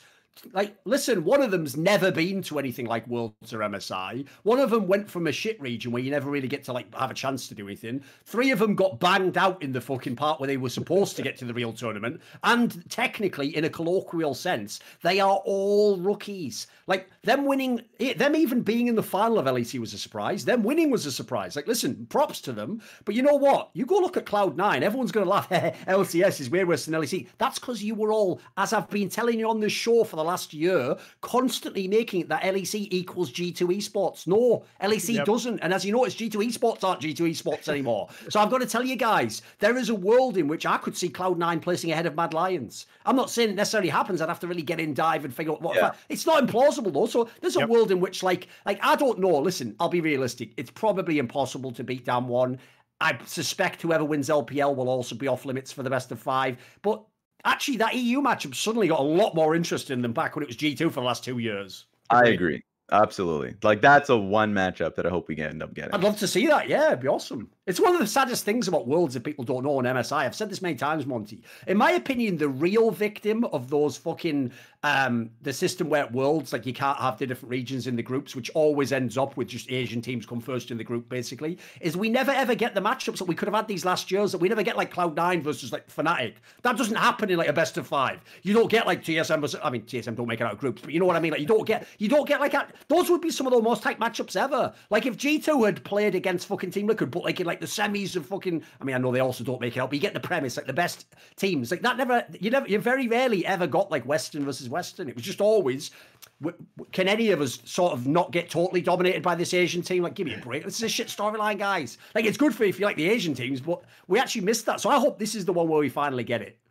Yeah, 100%. I think that one's going to be the best series if we end up getting between Mad Lions. And hey, and I keep saying best of ones. Maybe they can get something on the LPL There are team. always upsets in best of ones. Exactly. Every single time. Like, that's why nobody can predict Worlds groups properly. Especially if we're on LAN again as well. Let's throw that in the mix as well. Yeah. Yeah. All right. Well, thanks for coming on, Raz. We got to get over to Mac now and talk about LEC. Appreciate your time coming on the show. Great job on the finals. All right, guys. We'll be back in just a couple minutes. Right. We're here for the last segment, third segment, and it's going to be with Mac here from Mad Lions, obviously the newly crowned LEC champions. So I have a very interesting question for you at the beginning. It's almost like I'm doing one of those like high school fucking essays where, you know, I'm getting extra marks by actually questioning the premise at the beginning, right? This might sound controversial, Mac. Shouldn't be. We live in an ordinary world, but Riot Games exist. So I have to keep that in mind, right? Technically, because Peter Dunn was there last year, I know a lot of people are confused, actually. Like, what was the hierarchy? Like, I know he had one of those titles where it's almost like the GM title. It's like Director of Esports or something. You know, something like that was his title, wasn't it? Theoretically, Peter was the head coach of the League of Legends franchise, and I was the head coach of the League of Legends, of the LEC team. Right, because I heard, though, something along the lines of, like, part of the reason it had to be phrased that way was, like, based on, you know, like, something like who gets, like, for Riot listed as the head coach and who gets to be on stage as well. So, because wasn't basically Peter Dunn sort of the head coach and you were sort of, like, under him last year, but now you're, like, now you've sort of taken his mantle. Something along those lines. Clarify it if you can. So, last year, basically, there's a lot of context around this, but in the past, I never thought I could be a head coach. I don't really talk about this that much, but we're going to open a whole can of worms here, but whatever. Oh, boy. I have had a lot of problems with chronic injuries or chronic pain or whatever you want to call it in the past. Basically, I had like super bad tendonitis, which turned into really bad RSI injuries in both my arms, in both sides, and it's kind of a bit messed up. And I never had an official diagnosis for it, and it's a bit spread to other places in my body, so it's really affected by stress. So a lot of the time in the first couple of years in LEC, when I wasn't managing it properly, I was in a lot of pain. And so I really doubted my ability to actually. If you have a stress-related injury, I'm not necessarily sure. Like head coach of League of Legends team is, you know, best job for someone with a stress-related injury. You know what I'm saying? Yeah, exactly. So, however, makes sense. The opportunity that I got for Mad Lions was basically that Peter wanted me to give it a shot, and for me to be able to do that, and actually be the head coach of the LEC team in the strategic sense, right? Like leading all the scrims and setting the culture and all that type of stuff. Peter would then deal with everything else around it, right? So he did a lot of the off-season stuff. He did a lot of the communication with the upper management. He did a lot of, like, for example, he went on a lot of shows and stuff like that to like set narratives and things like this, right? He did all of like he led the academy project. He trained our academy coaches. Like he mentored me and gave me loads of guidance, right? So he did like literally everything he could to take pressure off of me to see if I could actually be a good head coach. So game 5, how you feeling? We'll see if you today? make it. After that game 5, that must have been an unreal amount of stress. That whole series must have been stress, Monty. He was down 0-2, and then in game 3 it also looked like it was just 3-0 already, didn't it? Like, and by the way, I will say, even though you don't think about it in the moment, like, we'll never ever be able to get away from this, because no matter what you say about the upper bracket and the advantages, if you are the team that's from the upper bracket final and you haven't lost yet, it never will feel nice that you could just get 3-0 and lose the whole tournament. Like, that'll just never feel good. Like, you already feel like I have to just win now because I don't get the extra life. So I'm sure that entire series was stressful as fuck in the whole circumstance, even though at the end I'm sure the payoff was incredible as a result. So I'm shattered today, but that's mostly just because I was running on the high from winning till like 7 a.m. last night, and then I slept for like 2 hours because I just woke up and had the game running through my head, you know, and I just woke up like, how did we win that game? What the hell? I'm so confused as well. It's fine.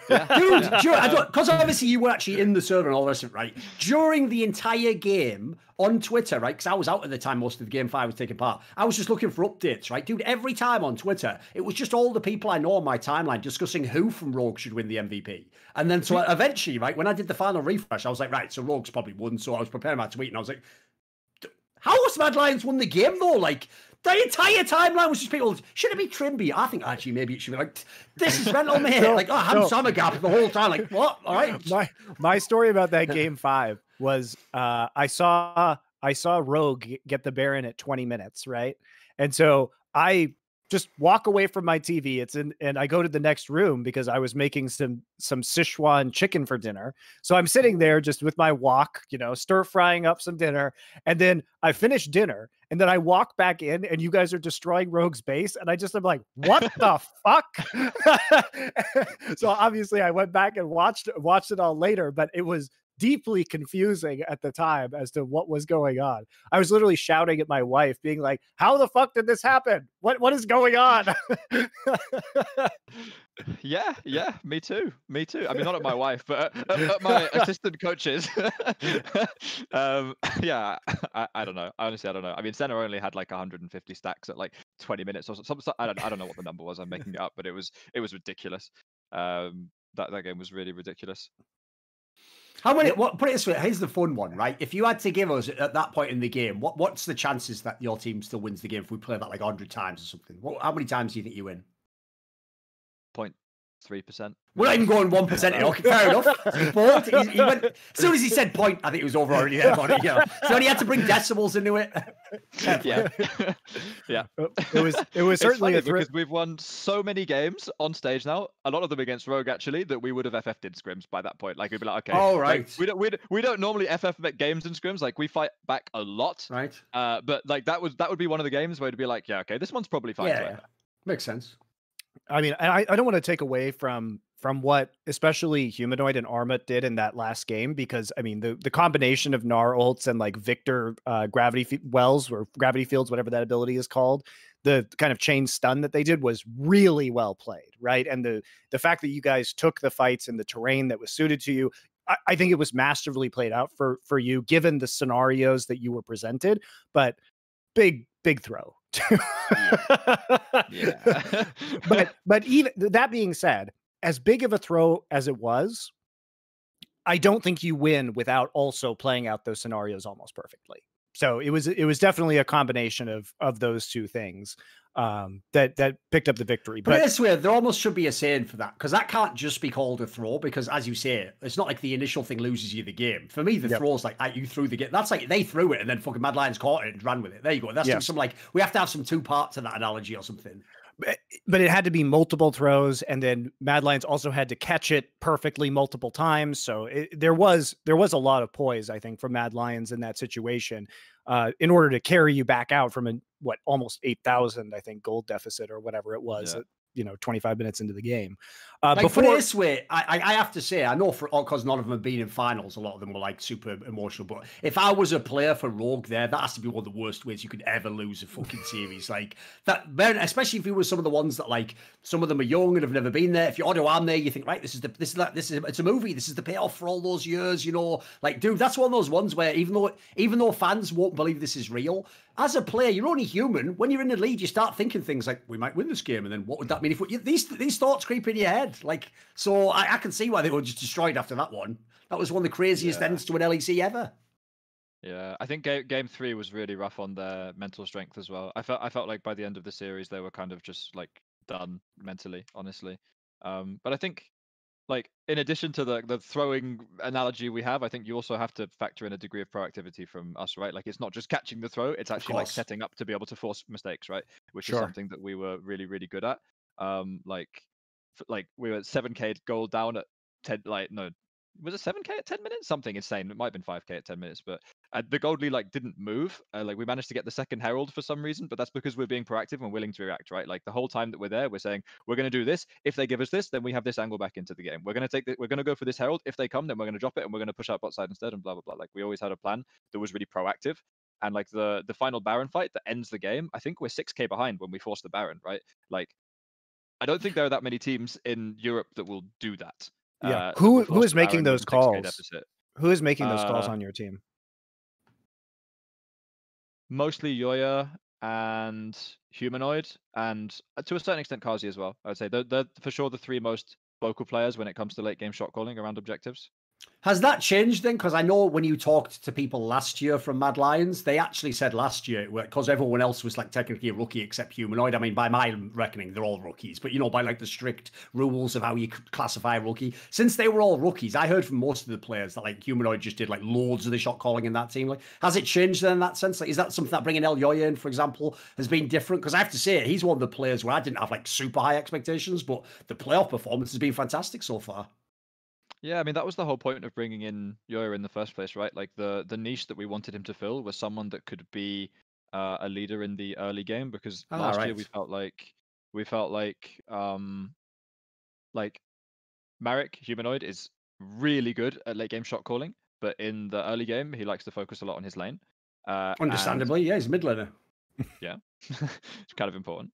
And that meant that the only really, really early game vocal player we had that was like really kind of authoritative and commanding as a play caller was Kazi, and that put like an insane amount of pressure on Kazi to shot call the early game, and also for us to like we were really shoehorned into playing strong side bot lane like every single game. Makes and if we sense. didn't play strong side bot lane, we were just doomed.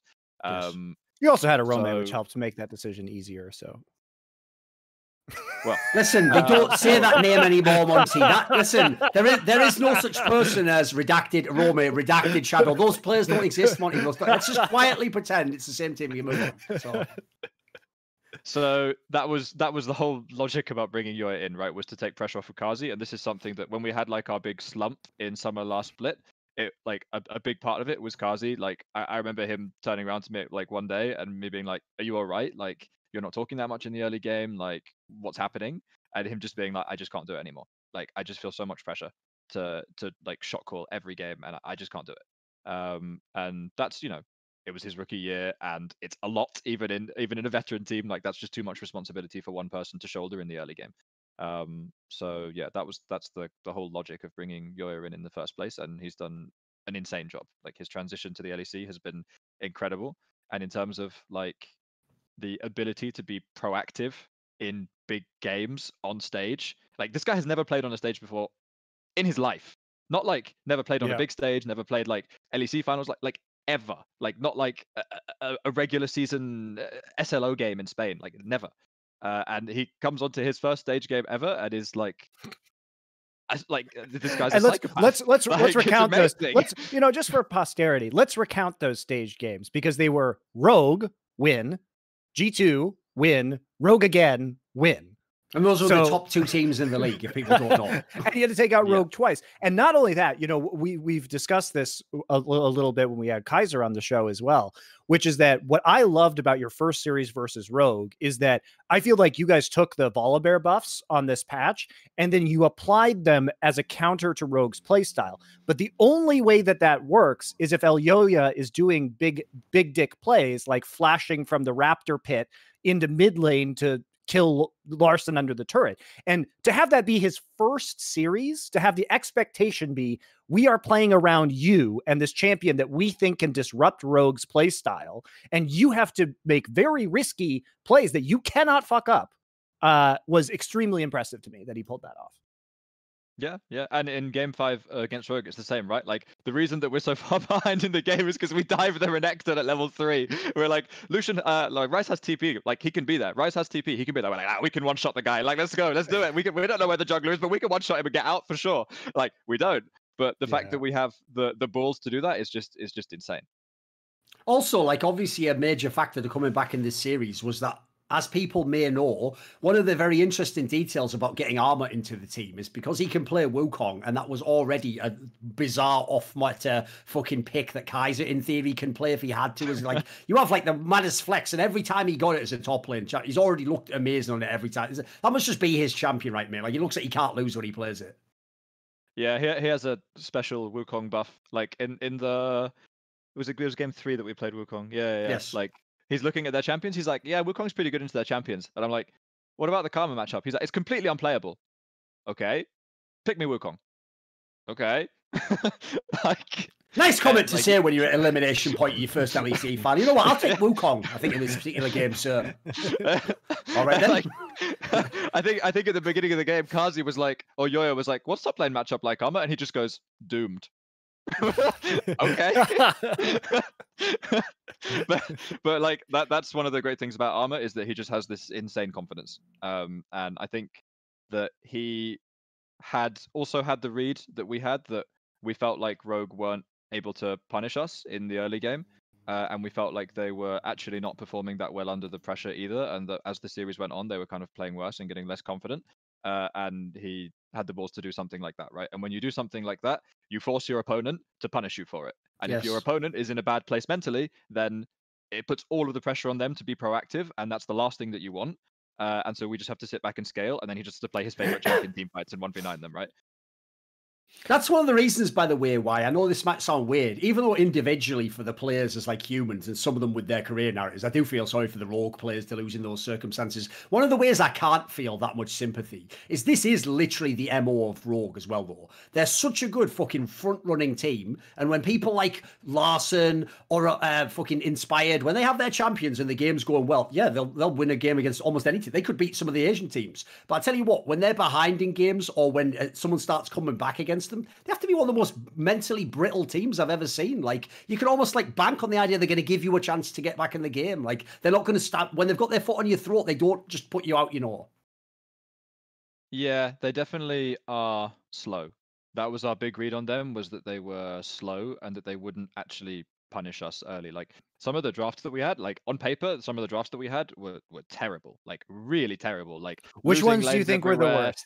Did you know going in that some of them were going to be like this? Like, was it like an anticipation we might have to play some bad drafts, or did it just go badly in the draft phase? I mean, we thought that we could scale against them kind of for free in a lot of senses. Right. The only problem that we thought was that like their big early win condition is that if Inspired has a bunch of prio and he can invade you, then he'll just like take every blue buff, and it's really annoying, right? They have this like set piece that they run where they take every single blue buff, they get mid lane prio, then they take the Herald, then they drop it for mid, then they take the mid tower, which is what happened game 1 against them in our first playoff run, right? First playoff series.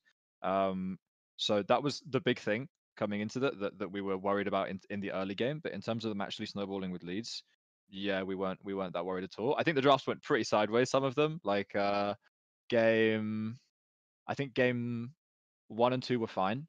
Although maybe in hindsight I would have first picked the Orianna in game 1.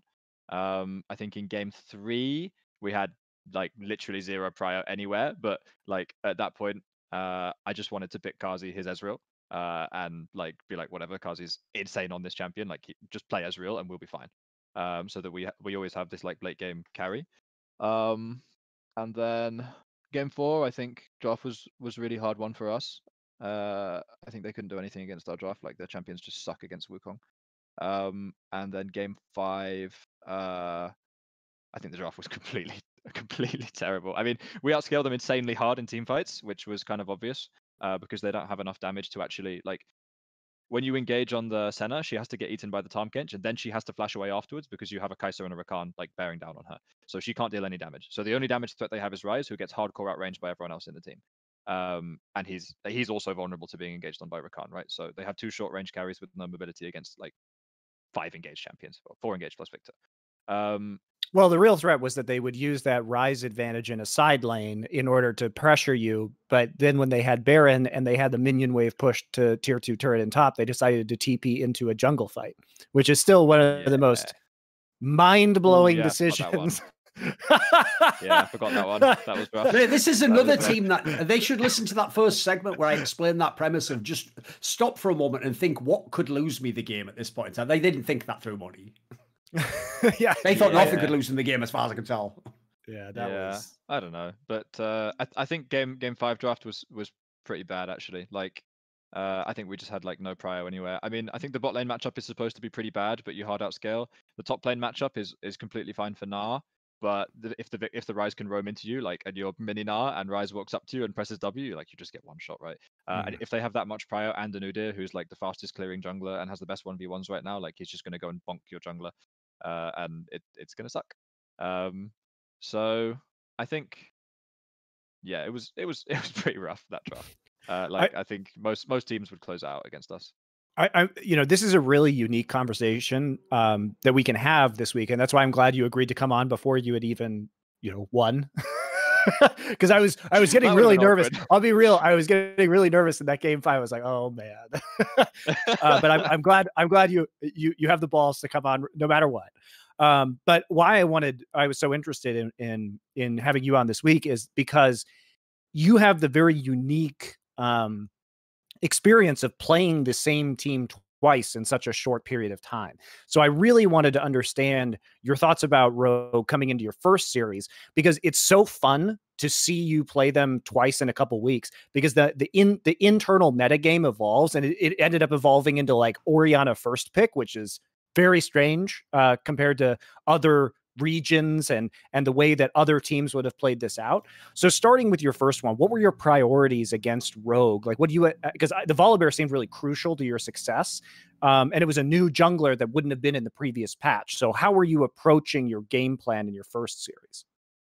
So leading up into those 2 weeks, we had basically been looking for solutions, because I think like a lot of people are saying that Kazi and Kai'Sa got gapped like super hard yesterday, which, to be fair, there were some bad moments, right? But in a lot of the games, we're just selling them. Like, we're just selling our bot lane. Like we're just going and taking Herald, and Caitlyn's there taking 4 plates, and we're like, don't worry, Kazi, it's fine. You'll be okay. We got the Herald. So that was something that we were really, really looking to counteract, because we felt like if we're doing this against Rogue, then it's just gonna suck. Especially if they manage to have mid prio and stronger jungler, and you can't even force hard on top side, and we're selling our bot lane, then like we're just gonna like lose, right? So a lot of the picks that we came into were with that being in mind, right? That we would go and attack their bot lane, because we also felt that they kind of did the same, right? Like we felt like Trimby just roams all the time, and they leave Hans Hammer alone bot. And sometimes they overcommitted onto top side, which happened, right? Like when we were playing, like the first series against Rogue, actually, we took their bot tower at like 10 minutes every game. And like we had a Vayne game where we took their tower at like 12 minutes with Vayne, and like Vayne just gets 5 plates because they're just like not bot when we're killing their bot tower, right? So that was honestly our whole prep was about doing that, and I think we just completely took them by surprise in that series. Like the first 3 games, they were just like, why are they playing around bot lane? Because we hadn't played around bot lane the entire split. And it's something that we just drilled a lot, and so all our picks were kind of geared towards that, right? Like the Volibear is super good at that. The Jinx Thresh is super good at that. Like Thresh is kind of, I feel like Thresh is super good in lane right now, or at least has been for this whole patch. And so if you're gonna like play super hard for bot lane and play really aggressive, he's a pick that allows you to do that, right? Like you can always like play the enemy support when they engage. You can like step up. You can let your ADC step up, and like then just put the lantern for him. Like it's super easy to play this champion both aggressively and like defensively to peel for your ADC. So that was kind of the the read there. And in that series, I think Rogue just didn't adapt quickly enough. Like we had 2 games where the Jinx was obviously broken, and then it took them until the 3rd game, and then we still. Oh no, the third game we Was we the had a Vayne super bad game. draft, I think. Oh no, yeah, we lost the first game. We lost the first game, which Yeah, you yeah. you lost at the beginning of both of these best of 5s, and then managed to We're a sweep bit 3 cursed in games in game a row. ones. We're a bit cursed in game ones. Yeah. I remember now. Yeah, it was until game 4 that they actually like adapted properly. But then it was another late game comeback in that game, right? Yeah. We had the TF Kaiser comp again. Yep.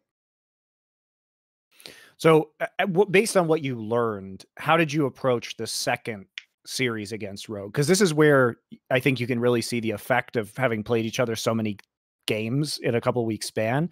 Like, what changed into game 3 where you're like, all of a sudden, Orianna is first pick blue side?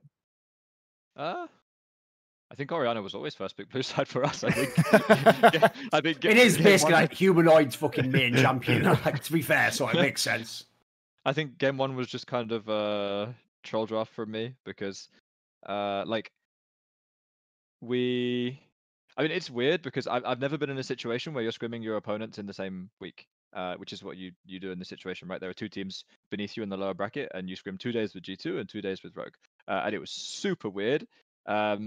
We were sure that G2 were going to win, so we tested a lot of picks against Rogue. So they saw all of our picks, which is why there was a Seraphine ban every game, because we played a bunch of Seraphine against them. And it's why there was a Nami ban in second rotation, because we played... I was wondering about that.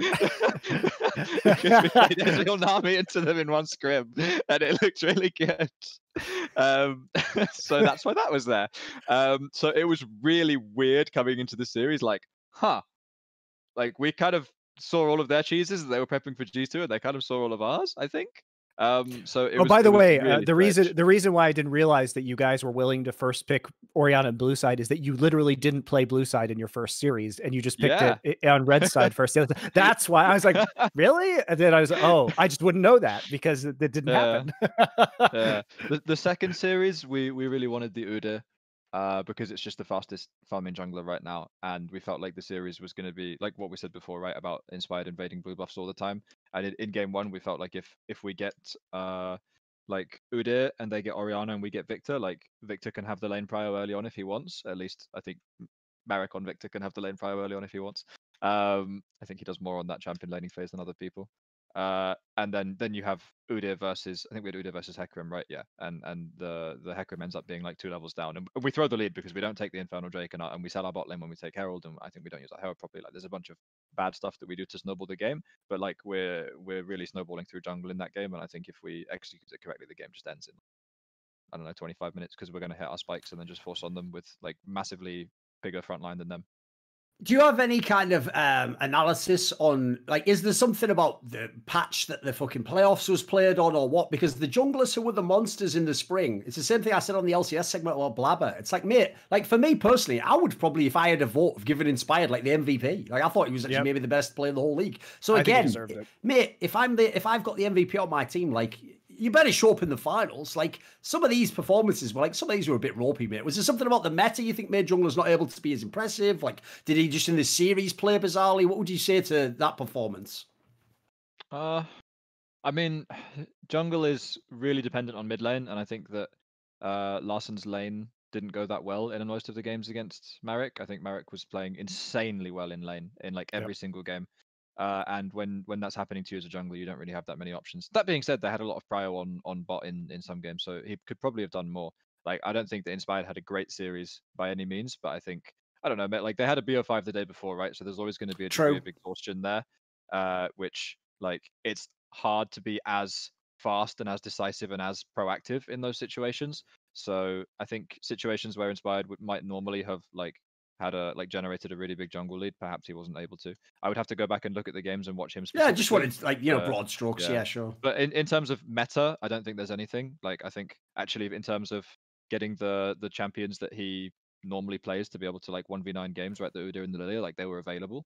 Yeah. To be fair, they opted into the Hecarim, which is not very good at doing that, right? Like Hecarim, like what Inspired has been really insane at this split is doing what we talked about before, right? Invading every Raptor camp, every blue buff, getting the Herald, right? On Hecarim, you just chain gank. Like it's just a champ where you just farm and gank, and if you get your ganks off, then you're winning because you're Hecarim in the late game. But yeah, they opted into the Hecarim a lot. Clearly, like they obviously thought this champ was like super OP. Like G2 Rogue were both banning it blue every single game, if I remember correctly.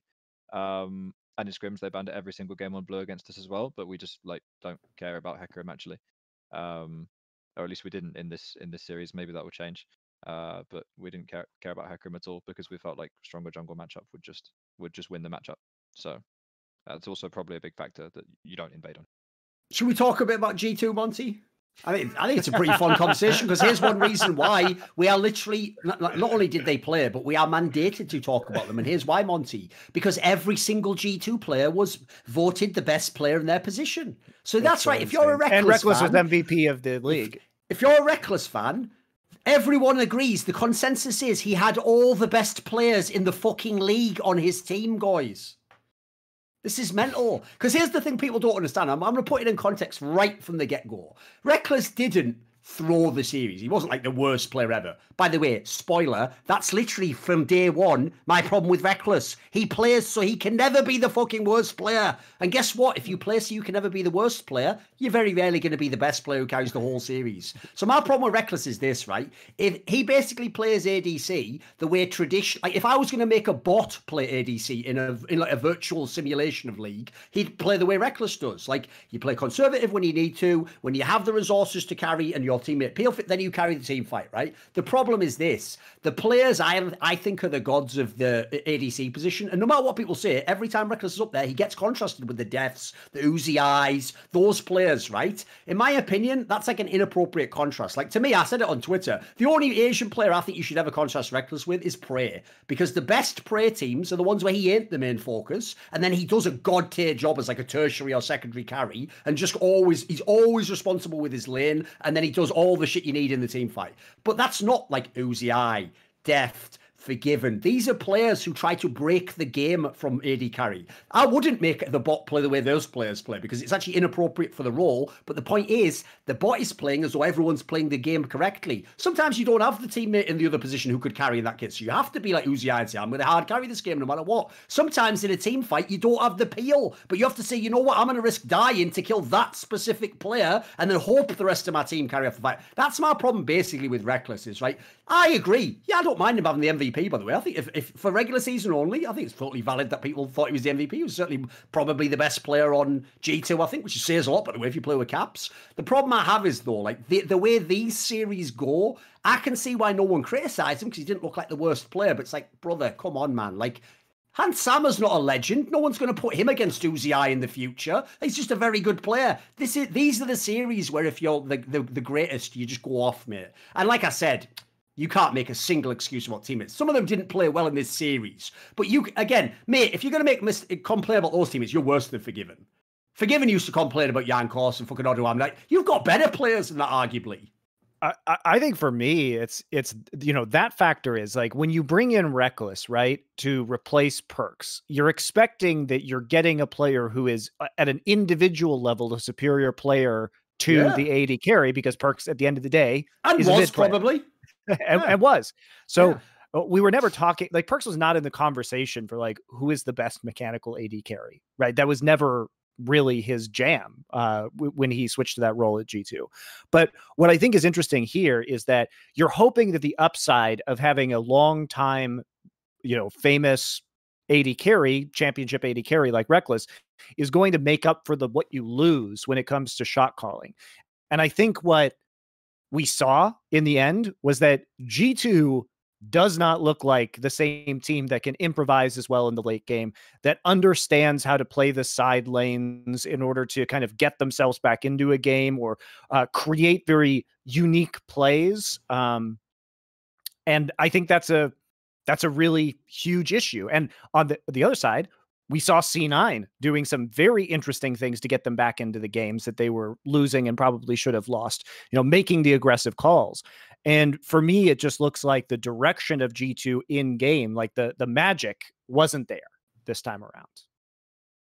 It's interesting what you mentioned, Thorin, about Prey being a weak side player, though, right? Like that was what they did, right? They put like Gorilla Prey were like soaking all the every pressure team by, he like, was I can't on get would to always it, have the right? top lane carry. It was all the Yeah. great Korean top lane carries. Yeah. Yep.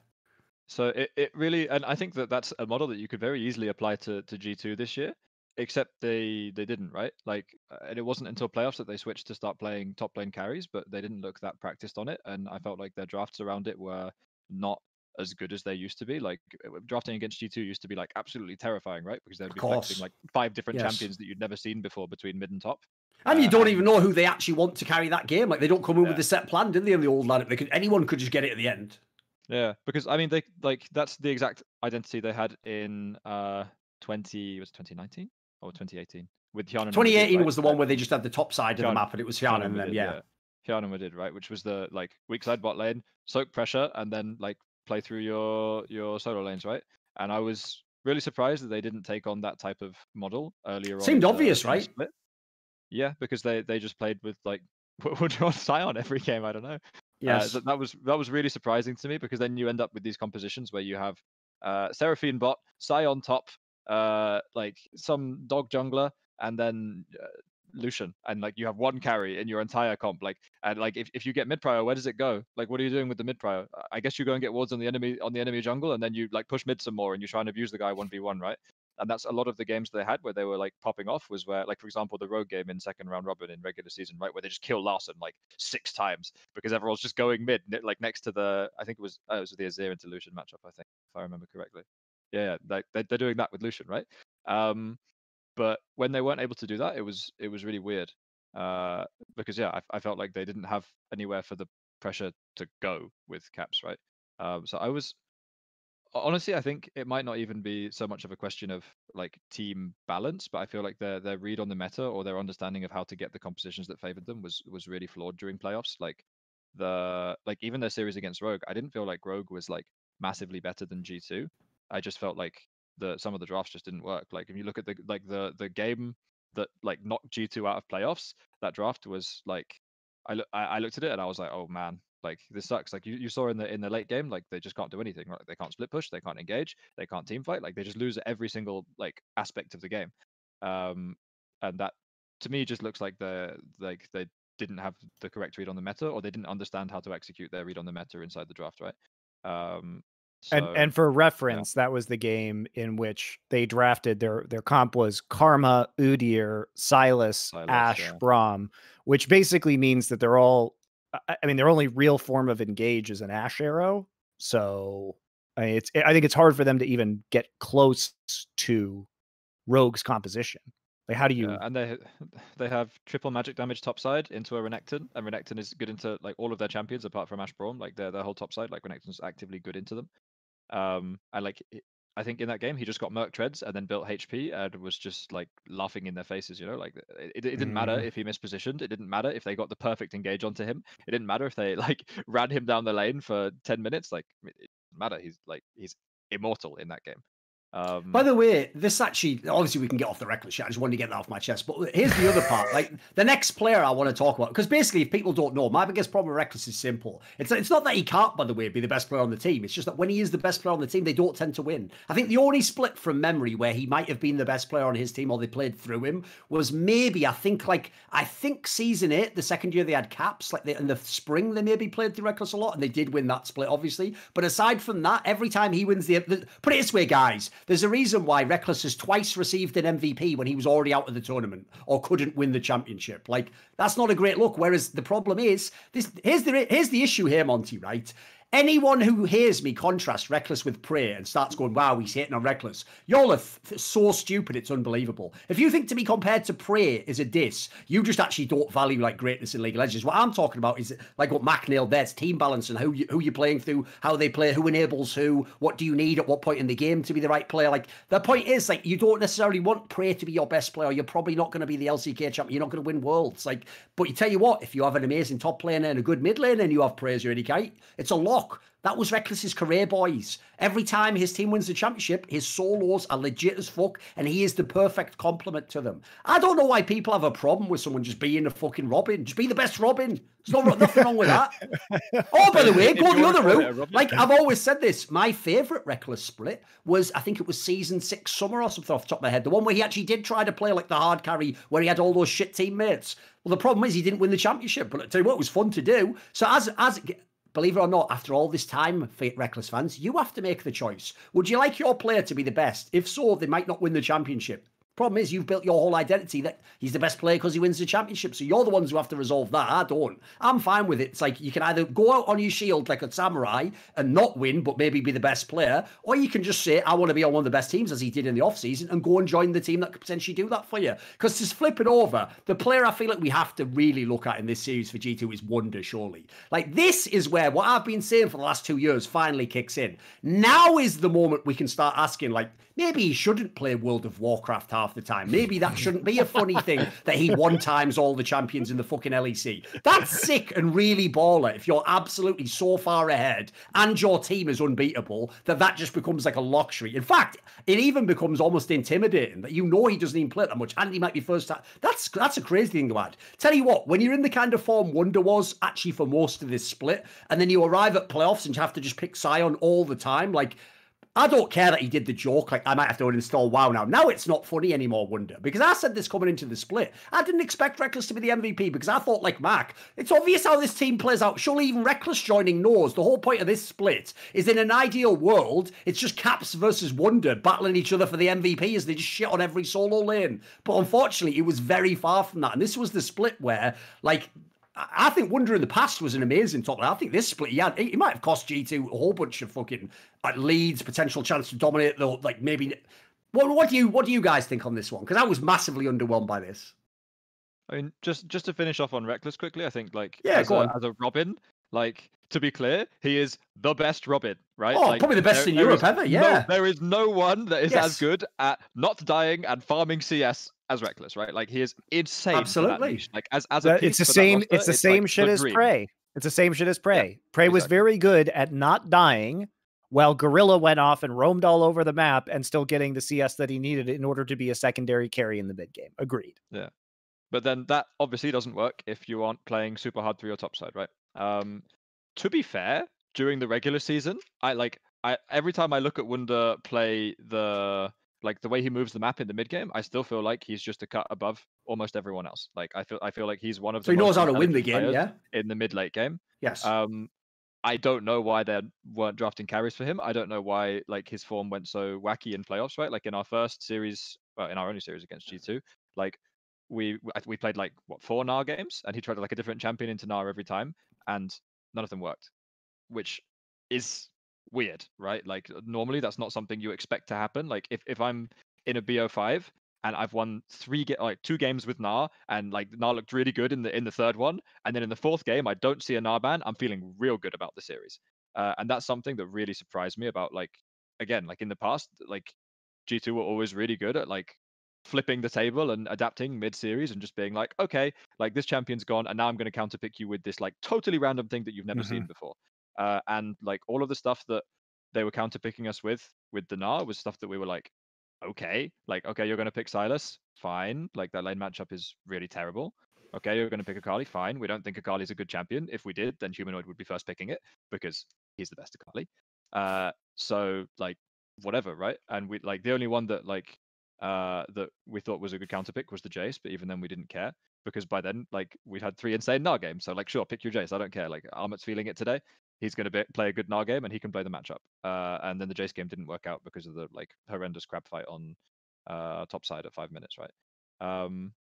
But yeah, I didn't feel like, and coming like the series against us, they did exactly what we expected them to do, right? Which was that they are going to counterpick top side. They're going to prepare a bunch of different like counterpicks to NAR and play like their Irelia or Akali or Silas or whatever it is into NAR or Jace.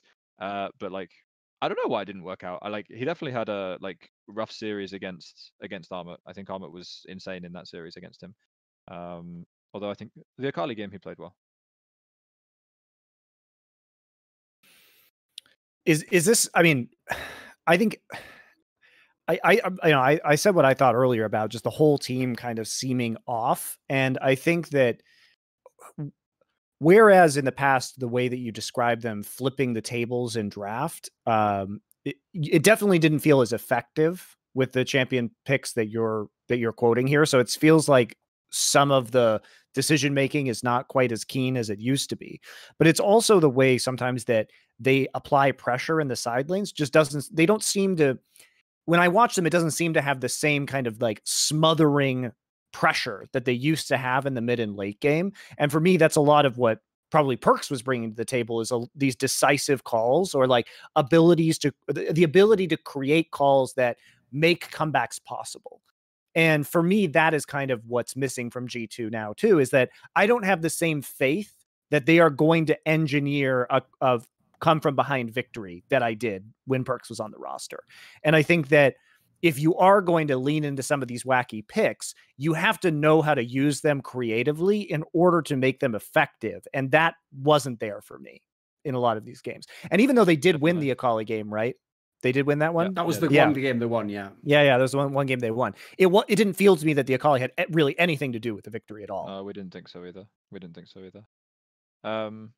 But yeah, I mean, he played the lane well, is what I was referring to in that game. Like, I think he was winning the lane against Armor. That was more in the context of like the NAR matchups. Yeah. But yeah, it's weird actually, because I mean, what you're saying about the side laning, I kind of agree with, because it felt like when G2 was behind, they were way less decisive about what they were doing. And it's funny because like there were 3 people that I learned side laning from, like when I joined LEC like 3 years ago, I think. Yeah, 3 years ago. Like was Perks, Wunder, and then Doinby were like the 3 people that I watched to learn how to move the map in the mid game. And that's like that was like the opening my eyes moment of like, oh wow, this is how the mid game works, because they were so insanely smart about how they move the map in the mid game. About when they went to side lane, when they grouped through mid, when they got vision, when they transferred from one side into the other, like all of these things they did insanely well. And I still think that Wunder does that really well. Like when, like, for example, that's one of the reasons why I think they're so successful on Sion, because Sion is insane at doing that. Like he's really good at understanding when he can cheat a wave on the weak side and get away with it and use his ulti to escape, or when he should group through mid and force with his ulti, or whatever it is, right? But it felt like, I definitely agree that it felt less creative from behind. I think something that Grabs has been quite outspoken on before is that he feels like the Dragon Soul stymies that creativity a lot, because you can't cross up objectives in the same way that you used to be able to. And actually, if you look back at G2's international record, like in Europe, it's never showed up that much because they were just better than everyone else. But they've never been in like an insane early game team where they're just gonna like full court press you into death, right? And like stack every Drake and like take all the objectives and like 1v9 you in lane and just like crush you from minute 1. They've always been this team where they're just insanely creative at coming back into the game, but in a meta where you're forced to team fight. Incremental advantages in the mid and late game, and what made them so amazing is that they did it in a way that no one else would think to do.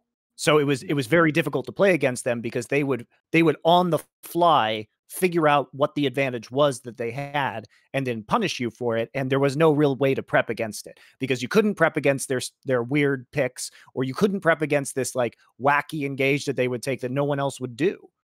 That's how I felt about it. And it's why I actually do think, and I'm actually in some ways glad this team lost. Although I actually think, by the way, if I had these 5 players, I'd just re-roll and go for summer and maybe we fucking win, and it doesn't matter anyway. Like the players are so good, you can figure this out. But with that said, in a way, I'm glad this team didn't win LEC, because it'll actually make people for a moment actually acknowledge how incredible that fucking run from the other team was when they had it, particularly when they used Perks at ADC. Obviously, what a crazy dynamic, because to me, that team is the only Western team ever, assuming we're not going really back to the dinosaur age of like Moscow 5, who, I always said this, even before they beat them, they were the only Western team that had a factor that could actually make an elite Asian team potentially intimidated. And it was exactly this. It's that even though, in theory, we might be the best team in the world on paper, this is the one team that is never out of the game. This is the one team that can find a way that we aren't even thinking of back into the game. This lineup can't do that. Like, they can, like, manipulate the waves properly, and they can create a situation where, like, you know, they get the bright pick.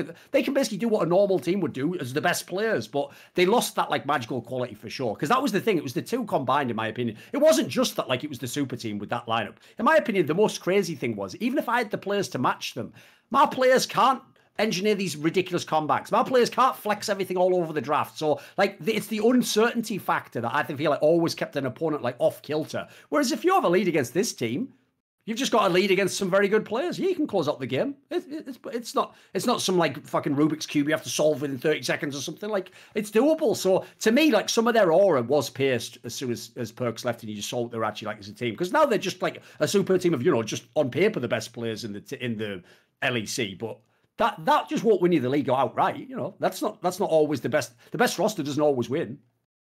Yeah, I mean, I think G2 has always been the reason why they've been so undefeatable is that, like, I've been in plenty of regular season and playoff games where we've had a significant lead against G2 at 15, but they were always just so good at playing from behind because they were so creative about pushing out side lanes, cross mapping you really decisively, and always making you like make your decisions fast, right? Like if you hesitated for 30 seconds on a decision, that's an extra wave they got on top side, which means there's an extra wave they get like resetting and coming through bot side and like transferring the pressure and like finding a creative flank somewhere or something like that, right? So if you were like slightly slow on your decision around an objective, they would cross map you faster and they would gain more on the backswing on the next play, right? In a world where if you're significantly behind at 15, enemies have 2 dragons and you now have 10 minutes to cross map them. But you're significantly behind, and the enemy ADC is going to hit 3-item power spike before your ADC is going to hit their 3-item power spike, and you cannot cross map the 4th dragon or you lose the game. That style doesn't work, which I think has been the biggest thing for G2 because that's what to me made them so like unbeatable in the past was that they were so insanely good at cross mapping you, but stacking Drakes is just like too good about that. I think I remember Grab saying on an interview that he wishes the first Drake just couldn't be soloed by junglers. Like if you made the first dragon, like if you averaged like I don't know +3 +4 minutes to when the first dragon can be legitimately soloed by a jungler, just like by base stats, then maybe you can actually cross map into the game with your Camille or whatever it is, who now has 3 items instead of 2.5 versus the enemy ADC's 3 items. Well, I think what's interesting about this too is that Riot, with the kind of proposed at least jungler buffs that are kind of on PBE right now, it seems like they want to make even more junglers have a viable option of doing that. Like the meta shifted into these full clear, very low assistance required junglers overall that were really about the clearing speed and your ability to do it with relatively high HP, right? And still get into the mix on things. And it just seems like the game, Riot is pushing the game in that direction to unlock even more champions that you can do that with, right? Which is only going to exacerbate that issue. Yeah. Well, it unlocks team fighting, right? Which is what Riot probably wants from a spectator point of view. But yeah, like until like so jungle was changed to remove catch-up XP, right? And if there is no catch-up XP in the game, then this is always the jungle meta. Always. It doesn't matter because like there is just too much standing gold on the map in the jungle camps to like and too much XP, which is the most crucial thing in the early game, right? Like early game XP leads, like 1 level is worth so much gold between like level 3 and level 2. It doesn't matter if the enemy guy has an extra longsword in his bag. It doesn't matter at all. Like if you level up on him, you just destroy him 1v1, right? So anytime that there is a jungle meta in terms of like the way that the jungle is balanced on a like much more broader abstract level where there's no catch-up XP, this is always the meta. Like you can only play fast clearing junglers because if you do like, you know, back when there was catch-up XP, people used to do like red buff on red side into bot lane gank, you know? If you do that now, you are 3 levels down in 4 minutes against even if you get the gank off. Exactly. Yeah, even if you get the kill, you're 3 levels down. Like it's not solo queue, boys. Yeah, and that means that the guy gets the first dragon, and then he gets the first herald, and then with that first herald, he's going to get at least 300 gold worth of plates, which already negates the value of the first blood that you've got. And then he's going to take all of your blue buffs, and then you're not going to have mid lane prior, and then he's going to take the second dragon at 10 minutes, and then like the game is over. So that's just the way that jungle is right now. One of the things about that I think is very interesting as well is, I'll say this even though obviously it's mildly awkward since you're actually in the call for this particular discussion, it's probably a better one if Grabs was here, right? If we look at the timing, I know most of the players in Rogue and Mad Lions obviously weren't in the LEC 2 years ago, but like you look at the seasons when EU had, in theory, its best ever teams. Season 8 Fnatic, Season 9 G2, right? This is the period in time where the game is wide open, which always has suited Europe because Europe loves the side laners with all those elite fucking solo laners. So in this period, you you had these teams that suddenly could challenge the best Asian teams. And in fact, as everyone knows, the really dominant narrative was it sort of fucked the Koreans, because since the game wasn't sort of like a flow chart of do this followed by these options, like they found themselves lost in a lot of mid games. Like famously that SKT versus G2 series, I think, or from Worlds. Like I look back at that and I'm like, dude, there's no Korean team loses from the positions they were in like 3 years before that. Like, but that was the perfect time, perfect meta, and the perfect sort of a meta context of how different regions thought about the game. Problem is, you come to the era when it's all about dragon stacking. All of a sudden, you have these new teams, Rogue Mad Lions, rising up and challenging the absolute best players. Like, some of that has got to be, Mac, because it did to some degree streamline what you do in Macro and League of Legends, right? So as a result, the value of having someone like Perks, these players who talk about Wonder, it's not that their value goes down. It's that it's sort of like it boosts the other guy to just closer automatically, even if he's a rookie, right? Yeah, I guess so. It's funny. I was thinking about the G2 SKT series. Was that the series where they didn't take a single Baron and still won the series? Dragons. Yeah. Wasn't it the one where they gave up every dragon, basically? There was a series where they I think they won 3-1 or 3-0 without taking a single Baron. Might have been Baron then, yeah, okay. Yeah, I recall that. Like, and that's exactly the thing, right? They had, and it was the same against Gen G last year at Worlds. Like they still managed to pull it off against Gen G and SKT somehow. Was that like they were just way faster at cross mapping through side lanes? Yes. And the Korean teams didn't know how to respond to it. But hilariously so as well. You could even look on their faces like, what the fuck is going on? Because obviously the other Korean team playing against them. We always made this point on this show, by the way. That it's sad in a way that Koreans were like absurdly dominant, because it made fans think they had no weaknesses to how they think about the game. The weakness for the Korean teams, it's why actually the idea that Monty ever said all the games in LCK were the best. One of the worst things about LCK forever would be when the number one team played the number two team, gets a slight lead, and number two just like has a gentleman's agreement to be slightly behind for the whole game, and then just lose in the most underwhelming fashion. That's some shit where it's like, give it a fucking increase the variance. And they're like, variance? No, of course not. My coach said, like, they always just play out correctly, lose the game. Yeah, like, that's like it's like honorable or something, you know. That's because the meta was in an unlimited vision meta, which League of Legends used to be. The Koreans did not want to. They refused to make plays without 100% information. Right, because the way all the teams operated was acquire as much information about the state of the game as possible and make decisions off of that. So when Riot limited vision, and by necessity, every player now has to make decisions based off of odds and not complete information. They were just paralyzed. Right, they would not make a 90% play. They would wait for 100% play that never existed. Right, or never would exist. Especially as you get into the late game now. Especially as you get in the late game now, because now there's even bigger vision problems in the late game. You get to 6 items and you can't even buy control wards. It's just like everybody swap the blue trinket now and hope we get some vision, right? Hope for the best. But yeah, like the removal of Sightstone was literally the worst thing ever for Korean teams. Like it was so awful for them because they were insane at vision. They were so good at vision. Like it was just their thing, you know. They were just 10 times better than all of the Western teams at vision. And then it went, and then suddenly you're testing for a completely different skill set, right? You're not testing for the ability to plan ahead and choke your opponent out. You're testing for the ability to make decisions with less information.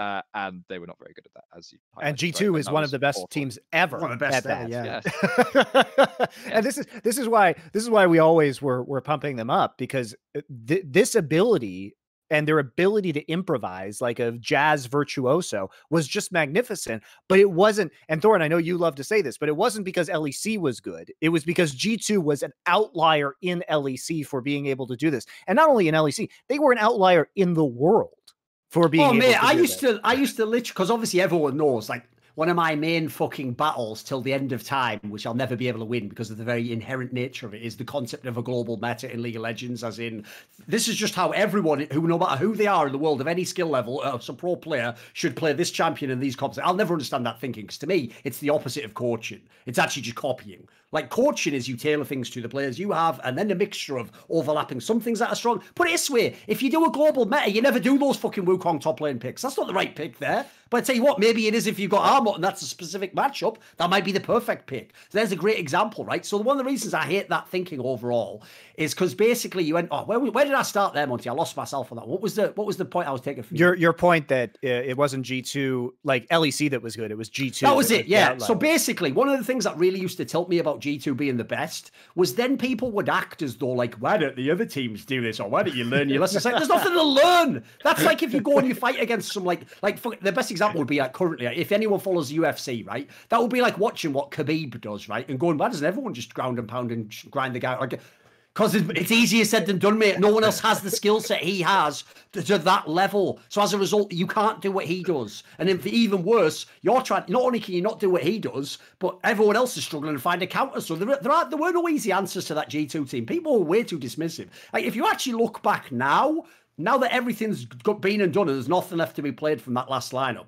you look back now, if anything, you look at teams like that mad Fnatic lineup that still had Brox when he was all washed. It's mental they were even going in 5 games against these teams. Like, that's actually impressive as fuck. It's mental that last year people were even winning series off the guys, even if they were online. Like, to even beat that team is like unbelievable in my opinion. So like that is truly like one of the outlier teams in history, not just for the results, but like the style that they played. And no one will ever probably replicate that. Right. Probably also because, let's be real, what are the odds that you're going to have not only someone who played mid lane, then swapped to ADC, he doesn't even have to be the best, still carries shot caller qualities, and chooses to sometimes not even play the best meta ADC. Like that, everything about it was so alien, it'll never happen again. Maybe the closest on a weird angle, if people know this, and well, I'll probably reference this again in a few weeks when I have someone on, is maybe what like Xiaohu's doing in RNG as a top laner. That's maybe like slightly, and that's just positional, really. It's not like he's fucking perks, is it? So, like, I think people will properly appreciate this G2 team until years after. It's the same with all the great teams, you know.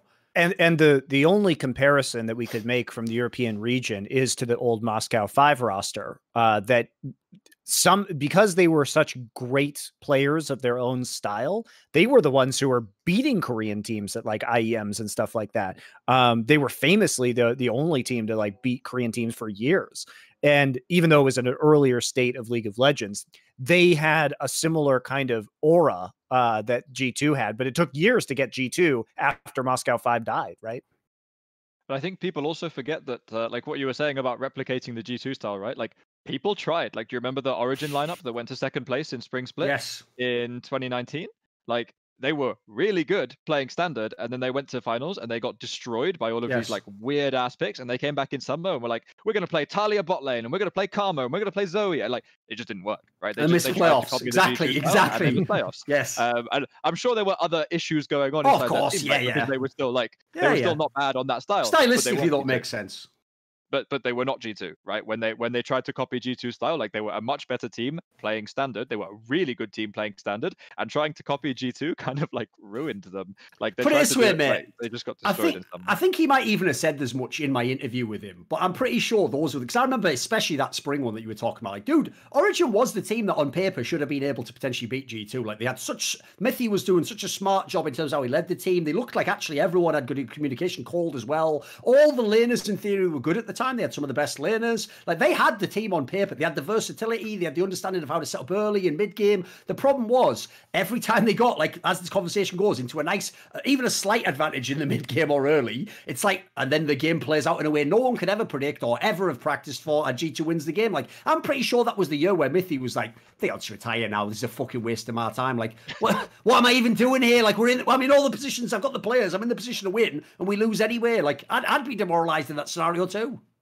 I mean, Origin was like really unlucky that year, I think, because in a different region, like they would have been a champion, or a different year they would have been a champion, right? Like that team is like actually a really interesting parallel to a team like SKT in terms of their playstyle, in that they were so good at like vision and taking like small advantages, fundamentals, rotational, like 15-second advantage on one rotation from one side to the other, to the other, to the other, to the other, to the other, until you've taken a tower for free, and the other guy's just there like, hey, where the fuck did my tower go? Like, because you've just out-rotated them for like 10 minutes and you have perfect vision. You know, they were insane at that type of game, but like they just got unlucky. Like they were in the same league as G2 when like all of those champions were possible.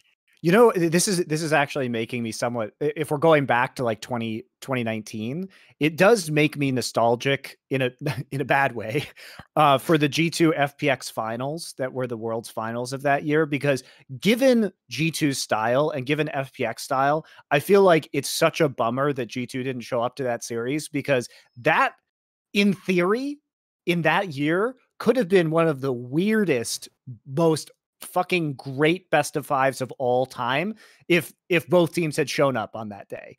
And for, you know, whatever reason, G2 just didn't look like they were in it at all. Like they just didn't, they seemed like a completely different team in that final. But I really wish we had seen a proper clash of those styles, because I think it would have been absolutely wonderful. Yeah, I mean, if they had got to mid game and got to actually do their like mid game specialty, like the fights that you would have seen in mid game in that series would have been like unreal. The problem with that series is, listen, I'm not like a homer for regions and that. Like, I just do that for fun on Twitter. I don't really give a fuck. Like, some of my favorite teams were the LPL teams, for example. But that particular series, like, I can't even properly like let myself remember it, because the second, like, I actually love playing the champion Pike, but the second I see that champion in my brain, I get like PTSD from that series. Like, that was because if we're tying it in, it's a perfect connection. Obviously, the Pike that they played against Origin in Season 9 Spring Finals, incredible. That was fucking beautiful. But the Pike that was played in the World's Finals, that was a fucking abomination. That was not enjoyable. Because, listen, as a Pike player, I know what it's like to play it and just never get a chance to actually come online. It's like, well, I just wasted this whole game and I didn't do anything for my team. Cool. Why am I picking this champion, actually?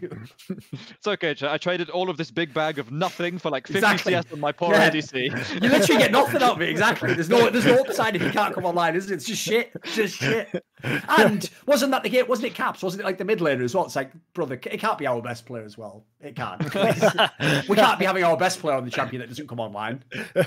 Because think about it, right? There's another thing, right? This is what's a bit depressing if you are someone like Carlos, etc. Because we are sort of saying bad news, mate. Like, you probably never get a team like that again, because no one will. Like, not only do you have the best team, but you have like a transcendent talent in Caps who also was just beating all the best mid laners and like actually might even have been the best player in the world. I wouldn't have hated that if someone had said that at one point in time. Like, if you have those sorts of players and those teams, there's not a big window on that. You've just got to win. You don't get 4 chances to win the World Finals. You've got to take them when you get them, unfortunately, as we saw the next year.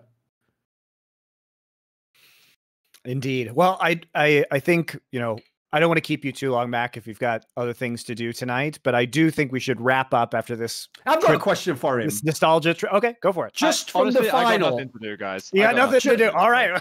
Just from the final orderly, because if people don't know, coaches, especially the coach of the team playing, see the game very differently than casters, people who are in the community, fans. Who would be like the Mac? Who's the coach's MVP for the final? Who would you pick? Who do you think was like the key player that was the essential one to winning? I think in terms of like if you compare like man to man versus his opposite number, I would say it's probably it's so hard. I think the biggest difference was probably mid top for us between like because Armor, like I think he had like a rough first 2 games, and then in game 3 he just like flipped this switch and like turned it on, and that was really insane. And then aside from that, I think Humanoid was also like incredible, right? Like a lot of what we talked about like stopping Rogue from blitzing us into the floor in the early game by invading jungle all the time is because he was like dominating his mid lane matchup really hard, right? So I think those would probably be the two most likely ones. Believe it or not, in Season 9, when there was Splice and Humanoid first joined, and obviously he was the rookie and it was all the rest of his teammates, so like the experienced players and stuff, that was back when I used to do that show with Veteran Elitist United, and people used to call me the biggest hater, right? Because think about it, we're talking about like the fucking Season 19 where Fnatic was always in the finals. I always used to say, like, even though actually Nemesis was a good player at the time, I always used to say, personally, I always wished like actually Fnatic had taken Humanoid. I always thought that would have been, I mean, you couldn't have known it before it started the LEC, but that actually I think would have been the way better fit, and I think actually would have been I think they would have actually been able to contest G2, because I always looked at what he did in the Splice team where they played that super like strict style, and I was like, this guy just doesn't get activated. Like, he can't do, like, the odd times you'd see the flashes, he was really skilled. You could tell he could be super mega, but unfortunately he never got to. And then the next year, so last year, was the one where, as we've talked about, he sort of had to be the leader, and if you look at the Champions League players, like you're not going to be able to like fucking CS like a god and shot call the whole map from early game on. Like that's just unreasonable for a mid laner. So again, maybe he wasn't fully activated. This year, when he's got the right team around him and he's got other pieces like Elliot, it looks like now this is the real humanoid, mate. Like you're finally seeing the player that people did have like hype around coming into LEC now, and the fact that he became a champion first out of that group of players that came in is pretty cool. The group of like Abadage, Nemesis, Larson. He was the first one to get the LEC title, so it's pretty cool. Yeah, I mean, it's a really good story for him, and I think his evolution as a player and a person has been like really, really, really fascinating and interesting and quite. I heard he was like a little bit coach. of a rager. Is that true? I mean, he definitely gets frustrated for sure. Okay. He's really direct. Like his communication style is super direct. Like this, like the thing that you are doing right now is either like it's okay or it's bad, and you need to stop doing it and you need to do something else instead, and you need to do it the way that I'm going to tell you. Which is really good as a coach, right? Yes, as a coach, I'm really soft, and Marek is the like right. He's the enforcer in a sense. That, yeah. Okay. Yeah. And that's, I think, been a massive factor in the reason why we as a team have such a strong identity is because I have a really strong enforcer in my team. And this year is probably the year where Marek and I have agreed the most on what like the correct way, or at least the way that we want to play League of Legends, right? Like our mid-game philosophy about how we play mid to late game is like mostly humanoid, and like usually when we get into long discussions about no, this is why we should be contesting this wave here and blah blah blah, it's me and him like backing each other up and saying no, this is the way we play the game. And that's part of the reason why I think he's had such a profound impact on the rest of his teammates, because they are forced to play the game in the way that we want to, in the identity that we have, and that makes the game easy, right? Like I think that being a good team is a lot about simplifying the game and having everyone on the same page. And we have a simple structure to follow because he is so like direct about the way that he believes is correct to play the game. So he's had a big evolution on that level, and I think some of that is also reflected with some of the like different champions that we're playing. Right, like the reason that there were 5 Seraphine bans in the series against Rogue is because we'd practiced Seraphine against them, right? Which is probably not something that Marek would have agreed to do in the past. TF is also a champion that in the past we've like said, you know, this champion is really strong, and he's like, yeah, I know it's strong, but it's not good for us. Like we can't play this champion because, like, for example, on Splice, like we need to move the map fast. Like in that team, he wasn't confident enough, and he wasn't developed enough, and he wasn't like a leader in terms of like, you know, he was in a team with a bunch of veterans to be able to push. Like we are going to play the game this way, and that's the style that like fits TF, right? Like if we had, and he's right, if we had played TF in that Splice team, we would have lost. Like it would have been really bad. But now because we play the game in the way that like fits him the best and fits the rest of our players the best, right? And like our whole roster is built around this idea of this is the way we are going to play the game, and we're only going to slot in players that are going to fit in with this identity.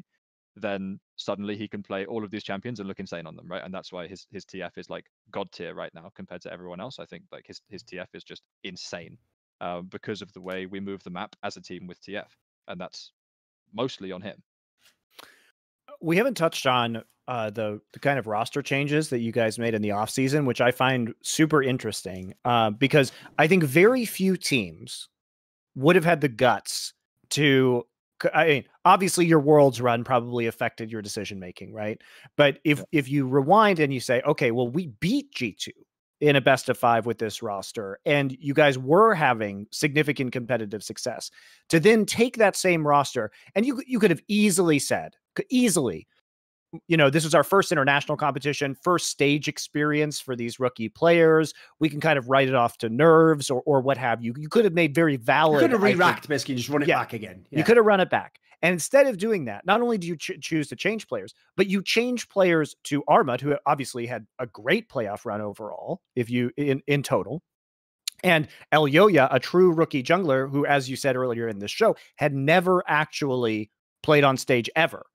Why would you make these changes to a team that was already competitive with the top teams in Europe? Because it's such a risk, right? It's such a risk for you guys to do this. So to come back even stronger and then win with that roster is, let's just say, like, you put your chips on the table and you won. That's very rare to do. The majority of orgs would never do this. They would never do it. For sure. And then even if they did do it, they wouldn't have made the right decisions to put them on top of it. They wouldn't scout the right players. Yeah, of course.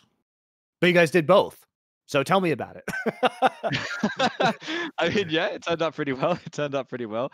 As I said before, like like a lot of the things that go into our scouting process are things that I've kind of mentioned a bit in passing already, right? It's like scouting for the particular niche that you need, for the particular philosophy that you need, for the type of player that you need that fits in with your team's identity, right? And Armor and Elyoyo were really, really, really clear fits for that.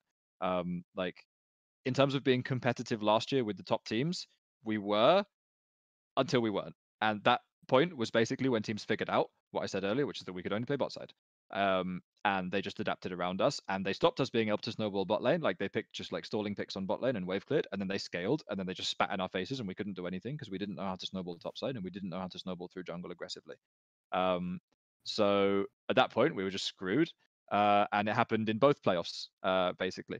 So to me, that was a really clear sign that the roster was like fundamentally unbalanced, and that meant that the ceiling was low, right? And like, yes, we had some competitive success, but the whole point of doing this project, like we went to World Quarterfinals in 2019 with Splice, and then we dismantled the entire roster, right? Like we could have retained that roster.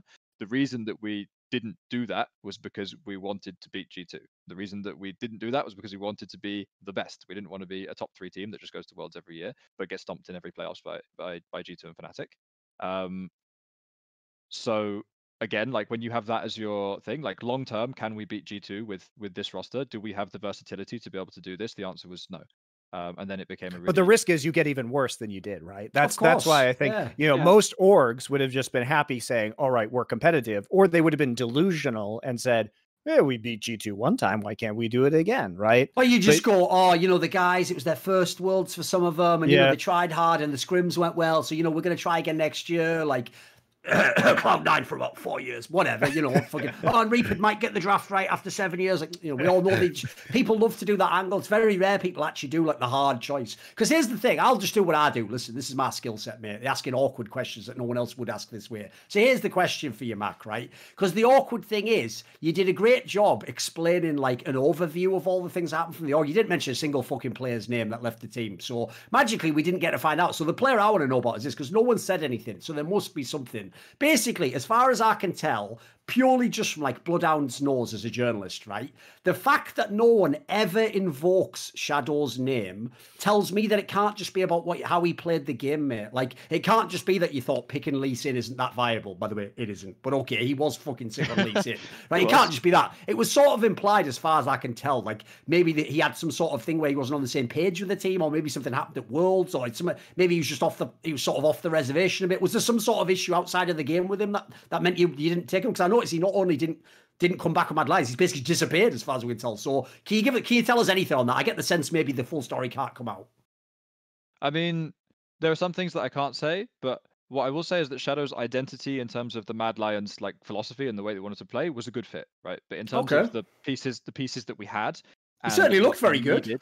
I mean, yeah, he was great, and I love Shadow to bits. I think he's a great player. I think he's super talented. I think he's a good teammate. Like, I'm really sad that he's not on another team now. But for what we needed from the team, like, he didn't offer what we needed, right? And what we needed was someone to give the early game leadership and the early game structure, because what I felt as like listening to our comms and watching us get out competed by other really strong teams in the early game was that basically we didn't have the ability to plan ahead sufficiently.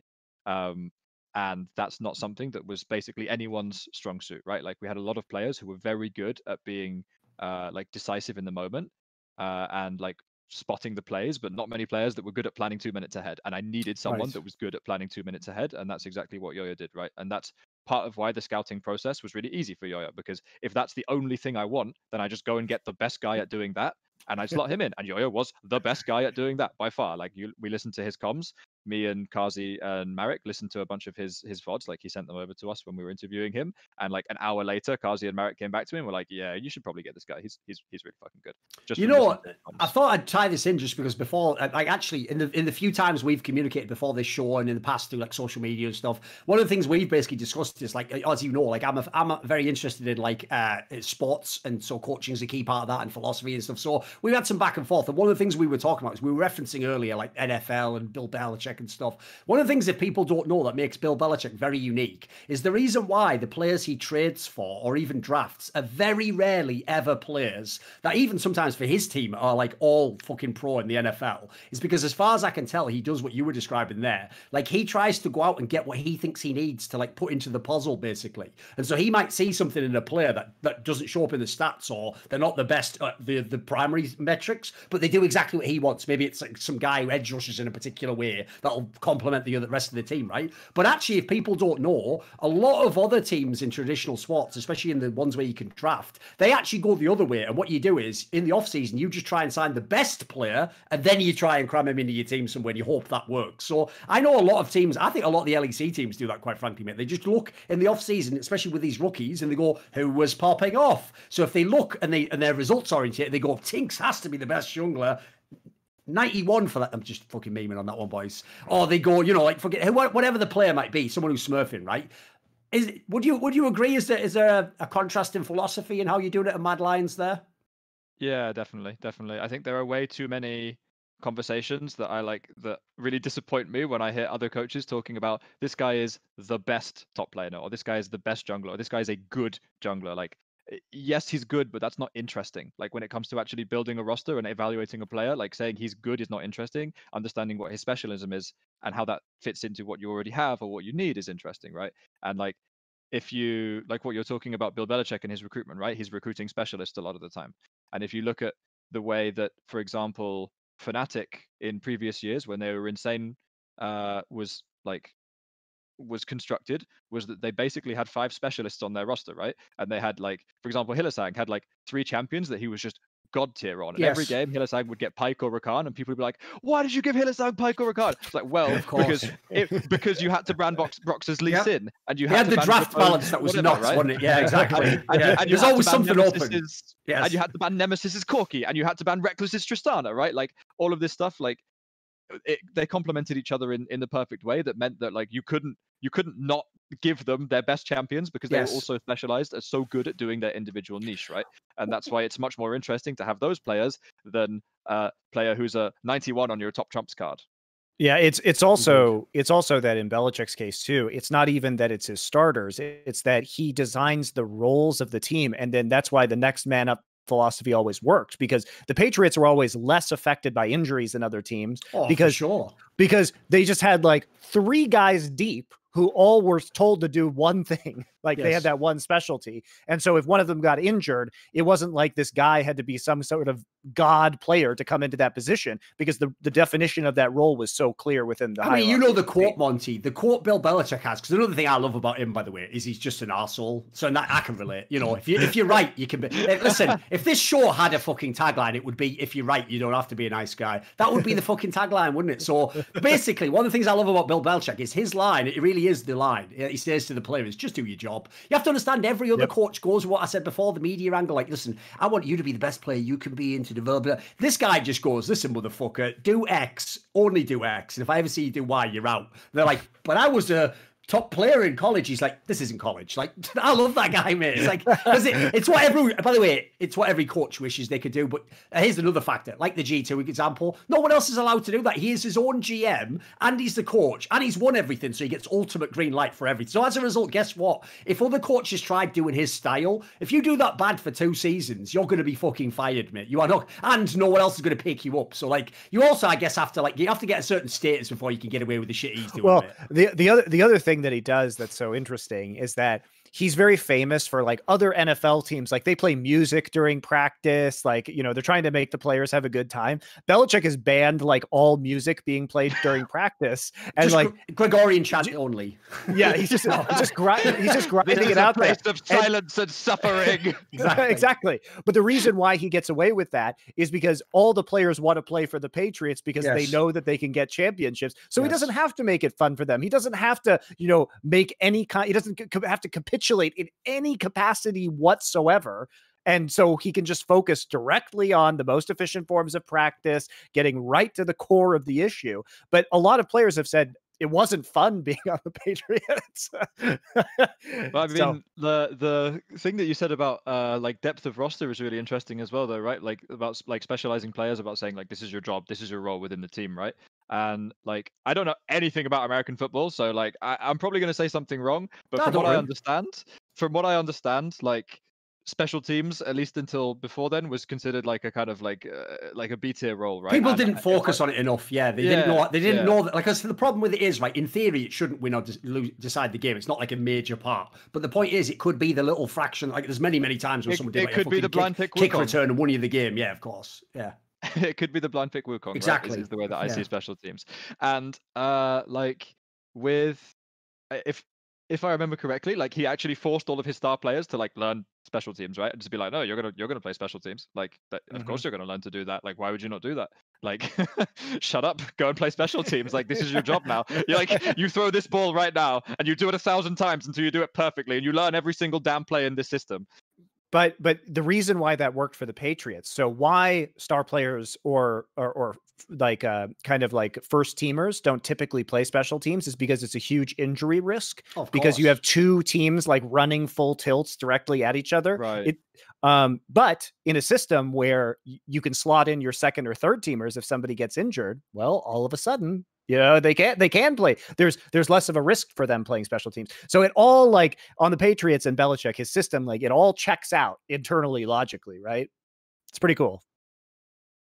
Yeah. By the way, I'm He's a surprised really you don't watch interesting more American football. Just I mean, because he's from England, mate. If you haven't noticed, very few British people care about America. It's just a natural like resistance. I'll say it myself. The big problem is because like basically, if you don't know, the soul of football is the notion that it is an art and not a science. It's not something you can break. I know they actually have done this in the modern day with like the tactics, but in theory, in football, it's supposed to be like how G2 Season 9 played. It's supposed to be free flowing, and it's the genius of a player in the moment and almost organic chemistry like that creates what happens, because you don't have set pieces in the same way. There's a concept called set piece in soccer, which is like a free kick or throw in basically, but you don't have like you do in the NFL like a certain thing. Whereas the problem is, right, so as a result, the way into American football, if you're from like soccer for example, there's no crossover in my opinion. The problem is this: what got me into the NFL was when I actually just noticed, it was actually Richard Lewis who pointed this out. It's like he said, but your shit is CS:GO and the tactics, so like that is the NFL. And when I actually realized it, I was like, actually, yeah, why am I looking at like the sporting aspect and the aesthetic? If I just look at the core concept of what is happening, which is there's an offense trying to run their playbook strat,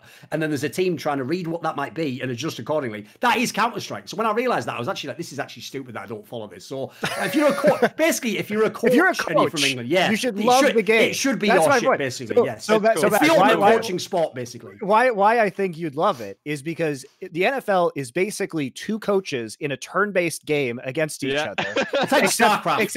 It's a turn-based game. So it's like we're both taking our turn now, and we're going to run this play. And not only that, but the coaches, it's like if you were playing chess, right? But my bishop can move 3 squares and their bishop can move 4 squares. So I like have to take that into account, but maybe like my rook is slightly better. So from a coaching perspective, it is actually just amazingly satisfying, right? And that's why specialized pieces make sense. That's why highly specialized pieces make sense in that environment. But I mean, something that's also really interesting that I really liked from reading about Belichick and the way that he the system that he implemented in those set piece plays was that he put a lot of emphasis on simplicity, right? They had like basically they only had like 3 set piece plays that were super simple to understand, but all of them had like a shit ton of different variations. And that's something that I really, really like about simplifying the game. And that's something that we try to do with League of Legends, is to make everything simple so that you boil it down to the base fundamentals and then you adapt from there.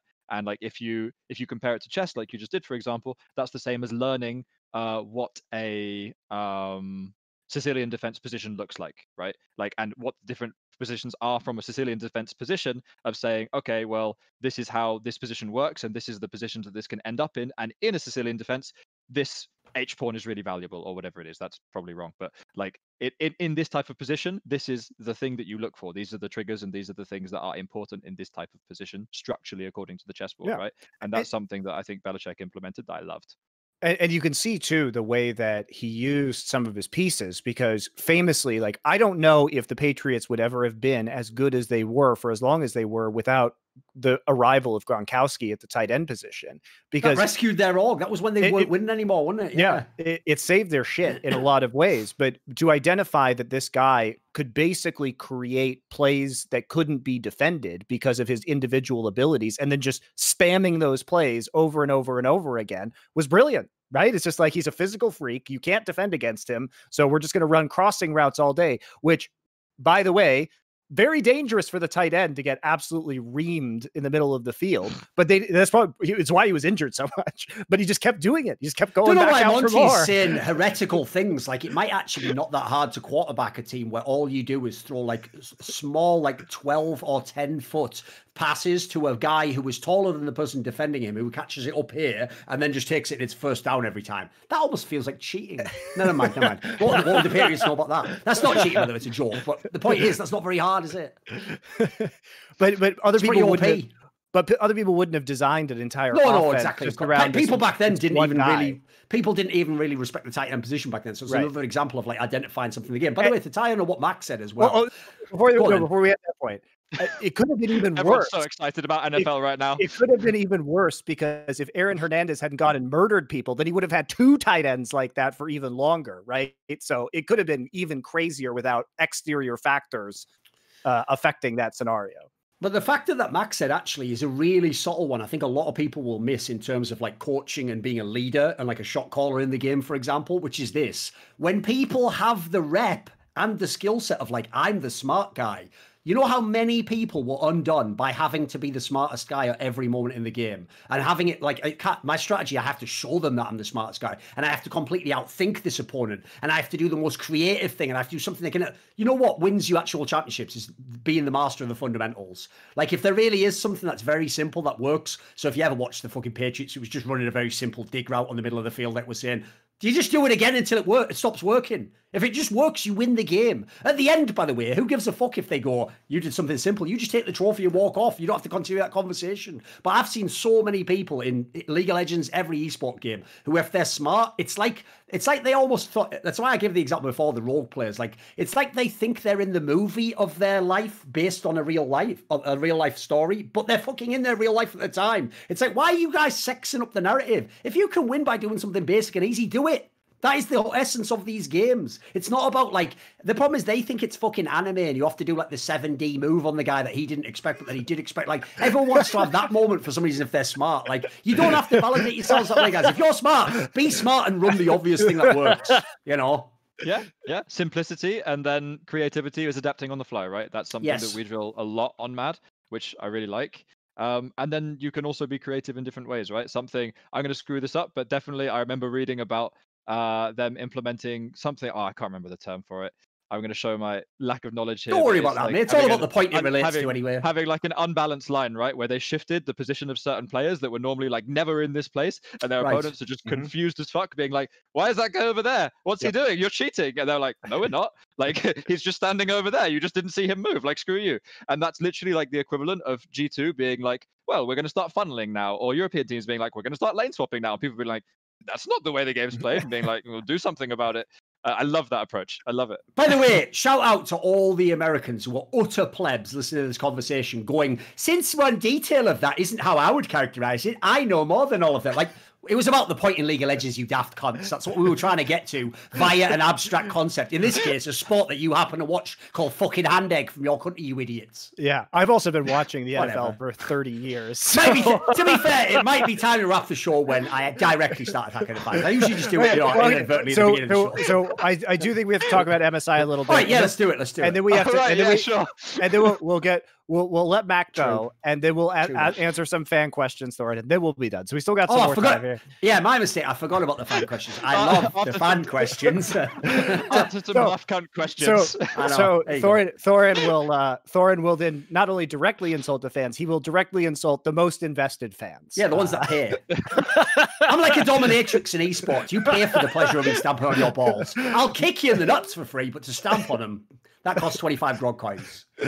So check out the Discord, go into the lounge, click that link in the pinned tweet or whatever, get them coins, and you can ask a question. But anyway, yeah, let's do the MSI segment. I forgot we should definitely do that. We call them Massa coins now. All right, MSI. You guys, you must feel a little bit nervous given your Worlds performance and 3/5 of your roster kind of struggling in that environment. I haven't played many lands either, so yeah, there's a lot of factors that I need. Yeah, so what do you think? I mean, I think actually, if you look at like, for example, Humanoid and Armor, I think people underestimate how experienced those two guys actually are. Actually, I told this story. I'll very quickly tell people. If people don't know, there's a mad piece of trivia about Humanoid, which is, without going into the whole story, basically, because Humanoid comes from one of these countries, like in the central part of Europe, where they have a thing where 4 of them joined together, right? And it was called the V4 region. They actually had a tournament where I think it was the politicians, and I'm going to say, I think it was Hungary. I think it was one of those countries. The politician basically paid for a massive esports tournament that was only teams in this region. So people don't know this, but Humanoid has actually won a LAN where the prize money was $150,000. It was one of these ones that I think he played against, like, I can't even remember who it was he said he played against, some of the European names. So, like, some of these players have more LAN experience than people realize is what you're going to get to, right? Because I'm sure, obviously, Armut must have a whole bunch from Turkey, etc. Armut has a lot, but I mean, Humanoid is someone that, like, I don't think experience really counts for anything with this guy. Like, this guy has some special sauce when it comes to going, like, on offline environments, like, or just generally performing under pressure. Like, this guy's just like stone cold killer. Like, I remember his first game in LEC going up against Caps and just like not caring. And like, we've scrimmed with other players, right, where we've had, for example, like we have a player that's like hard winning lane against Caps, and you're supposed to just win the lane, and Caps just fucking walks forward when he's never supposed to walk forward, and the guy's like, what the fuck is he doing? And then walks backward when he should never walk back. He should just walk forward and just like murder him, because like, why is he walking forward at me right now? But he doesn't, right? And like, Caps will take advantages like that, and that's something that always used to really piss me off playing against G2. I remember in one game we were literally 5 people in enemy bot side jungle, and no one's there, and like, there's one guy there, and it's Perks on fucking Lucian, and he walks out of the bush and presses W at 5 people, and we run the fuck away. Like, they're in the jungle, run! And that's something that you will literally never see Humanoid do. Like, after the first game where he plays against Caps on stage, come off, how was it? It's just mid lane. First game against Faker in Worlds, comes off stage, whatever. First game against Doinby at Worlds, whatever. Like, he just doesn't care. Like, I think this guy lives for stage, and I think Armut is much the same. Like, these two are so insanely confident, and I think that confidence breeds confidence in everyone else, right? And the way that we like try to train, and the way that we try to like frame all of our practice is always about making sure that we have the confidence to go and make plays, and like, if it fucks up, it fucks up. Like, who cares? Like, if we execute it badly, I never care. Like, why would I care if we execute something badly? All I care about is that we like do it and then see and learn. And if we can do it in a better situation with like better premises, then fine. But I mean, that's a very, very, very long segue into talking about MSI.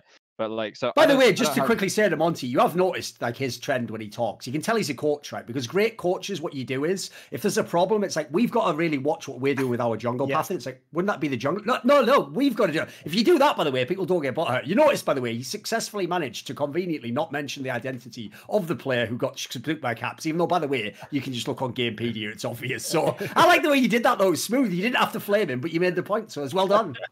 You will never guess who that player is, because it was a scrim. Oh, fair enough. All right, fair enough. I assumed it was a certain player from like 3 years ago. But all right then. All right. No. It was not a certain Turkish-Belgian mid laner. So those two players, like, they're going to be completely fine. Like, they've always been fine in those environments. Joya, I think, is going to be exactly the same. Like, having seen, like, this guy just walks onto like playoff stage for the first time in his life, picks Volibear in first game, and is just like, I'm going to go dive enemy bot lane. Like, screw. I was this very guy. impressed by that. I'm flashing on you. Yeah, like, this guy doesn't care. Like, I've told this story a couple times now, but like, after the first game against Rogue where we lost, we were like kind of indecisive. It was like first game back on stage, and we were having some like stage jitters. We like weren't our normal selves. And Joya comes off the stage, and he's like, guys, why the fuck are we not playing like we're playing in scrims? Like, we would do this play in scrims. Kazi, like, next game, I'm going to pick Volibear, and I'm going to dive bot lane. Like, just stack the wave, and I am diving bot lane, okay? And everyone was just there like, okay, I guess that's what we're doing.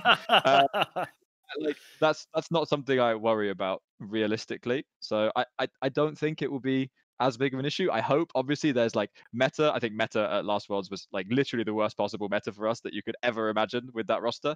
And that can always be the case with this roster again, right? Like it's possible. I hope that we're adaptable enough to be able to change. That doesn't mean that I won't like run drafts down at MSI. Maybe I'm a bit more worried about that than I am about my players, to be honest with you. But I think we'll be fine. I'm not too worried. Like other Korean teams and Chinese teams, extremely good. Yes, they're really, really fucking good. But like fine, that's great. If like from my perspective, MSI like is kind of a bonus because like when you come into a split, like you're always thinking like, okay, we can for sure get top 3 in this region. Like we can get top 3 and we can make worlds. Like for sure, we can do that. But you're never thinking like, yeah, we're gonna go to MSI at the beginning of the split. You know, especially like, not in a G2 world and where they've just signed Reckless. Yeah. Even then, it looks like maybe not again for this split. Maybe worlds. Yeah, maybe worlds is the goal. Yeah, well, so you're never assuming that you're just going to go to MSI, like especially after after you sign a rookie jungler, like that's just like not your expectation, right? So from I don't want to be like disrespectful to the competition and say that like we're not taking it as seriously, but like it's from the position that we've started from, it's a bonus, it's a freebie, right? So it's like just extra experience, an extra chance to get good, an extra chance to get smacked around by Asian teams in scrims and then get better. Well, it's also the fact that the expectations you set at Worlds are now so low that a top 3 finish is going to look really good, right? So if we make groups, it's perfect. even if you end up, falling out of the tournament to a Korean or a Chinese team, to Damwon or whoever wins the LPL final, it's still going to be an upgrade. So how bad could you possibly feel, right? Exactly. It can't get worse. Like I cannot int draft any harder than I entered draft against Supermassive in Game 5 at Play-ins. Like it's not possible. So also, there's a secondary factor as well, which is, as you said there, like the scrims alone can be worth their weight in gold. Like think of the extra practice you get, and this is the part people forget because it's not Worlds. Well, the Chinese and Koreans can't go, we will only practice one team against one team. They have to play. So at the end of if you look at the field, actually, you're going to get the scrims no matter what. Whereas everyone knows when you go to Worlds, they still do that Korean shit where it's like they give you like the one game, and then if they smash you super hard, then they joke draft to the next game and smash it, and then you don't ever get a game again, and then you have to like beat them in the tournament before you get like. So everyone knows what a nightmare Worlds can be. It's so many like negotiating factors. At this tournament, you have to practice all the top teams. The only people to practice. Yeah, you end up crawling around the hotel lobby. Please, sir, can I have some scrims? It doesn't happen. It doesn't happen at MSI. I hope. No, I doubt it will, considering you guys will be one of the top scrim partners for everybody there. Yeah, I actually hope that some of the other European teams take advantage of this and don't take a break, because you would think that not participating in the tournament and still being a very good team like Rogue or G2 will allow them to pick up some really good scrims as well. Yeah, for sure teams will, because the end dates for MSI are really, really close to the start of... weirdly close, actually. Yeah, I think it's 22nd of May, and then summer starts 10th of June, or something along that line. So it's like, it's really, really, really close. Like, so close that you're like, in most of the time, you'd almost be boot camping by that point anyway. Normally you'd arrive in Berlin like 2 weeks before the start of the split. Like, you're basically there. Like, come 5 days earlier for the summer split, and like you'll get some scrims, or maybe not 5 days, but maybe 10 days earlier for the summer split, and you will get scrims against like top teams, because by that point in the tournament, there's going to be no one else left for the top teams to scrim. I think it's a huge advantage for the European region. People never talk about that, how having these international events in a region is also extremely good for all of the other teams that are just existing there. And nobody takes advantage of it too. I mean, obviously it's difficult because of the pandemic, but you would hope that in future years, teams from all over the world would actually just boot camp in the MSI region or whatever, right? Because it just gives you access to good practice between the seasons. Here's the angle I wanted to ask you about, actually. One of the last things I want to ask is this, right? So when you look at the group draw, right? Obviously, the group draw was done based on region. It wasn't done based on the teams. It's not like a traditional tournament like Cedar. Basically, like it was done already, right? Here's what's interesting. A lot of plebs are going to get this wrong because there's two angles to this. One's positive, one's negative. The positive is this. mate, you have got far and away the best possible group to have a chance to win the group. Like, you don't have the Koreans, you don't have the LPL team in your group. So already it is possible in a way that, like, for Cloud9, it might not be possible to win the group. The downside for you, and this is how you know it, and actually this isn't actually that terribly seeded as a tournament, you also are in the only group where, in theory, every team could actually be like what you call a banana skin. It could be a team that could out nowhere upset you. Like, put it this way, the worst team in this group is probably going to be the team from Brazil, I'm guessing. If it's a team from Brazil is the worst team, it's not impossible they can win a best of one, mate. Like, it's not like having like a Japanese team or something that no one expects to win. Like, I actually think that's the thing with your group. It's like, in some ways it's tricky, but the upside is obviously if you play well, you can win the group, right? Yeah, for sure, for sure. I mean, I really like the MSI format. I think it's super cool that you have this like massive like Royal Rumble thing going on with like all of these teams playing each other, and then going on to a second round where all of the teams are playing each other again. Like, you have there are going to be so many games, which I think is really, really good. I also think that it's insanely hyped that we have Turkey and Brazil in our group, especially for you, yeah, especially for us as well, right? Because we have Armor. Like, it's insane. The like the results in that group are going to be, I don't know, like, it's going to be a big deal. I think, like, wins versus losses in that group. So yeah, I think it'll be a super interesting tournament for us. For me, I'm just grateful to have the opportunity to like go and practice more and get better, and especially the scrims against Asian teams. Like, last year at Worlds, we got like, I think we got like, I don't know, five or six scrim sets against like good Asian teams. And like, from those scrim sets, we probably learned more than we did in like the whole summer split. Like, we improved so much at Worlds. We never showed it on stage, but we improved like an insane amount. All right. Well, thanks for all your time, Mac. Really appreciate it. Good luck at MSI.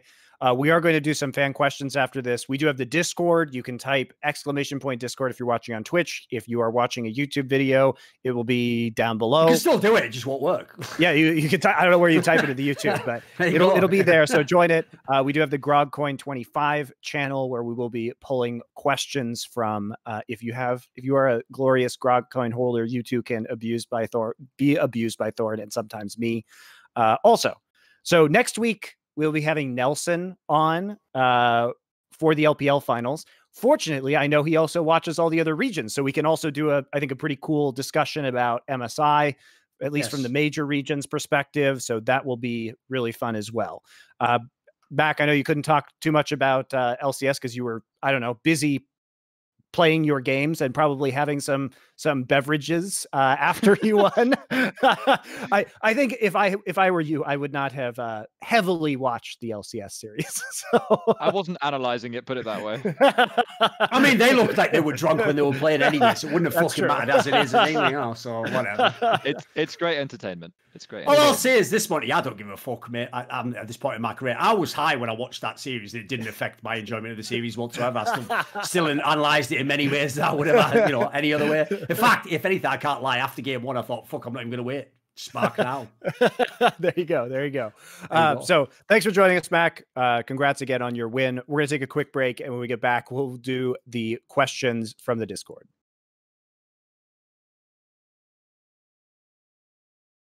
All right, this is the moment you've been waiting for, where Thorin verbally abuses you for your opinions in our Discord. So unless the question's good. Unless the question's good. So Zoom asks, do you think Odo Omne, a moment like losing the finals, will be a growing experience that will set more fire under his will to win? Or will this be like his last moment that he fucked it up and will make him reconsider how long his career has been? I mean, he stuck with it this long without making a final. So I can only assume that he's been one of the most stable and consistent players throughout his entire career. So, I mean, I think it's probably really shitty for him, but I don't think he's not going to run it back. He's still going to be one of the best top laners in the European region. I'm not super concerned about his mentality. Are you?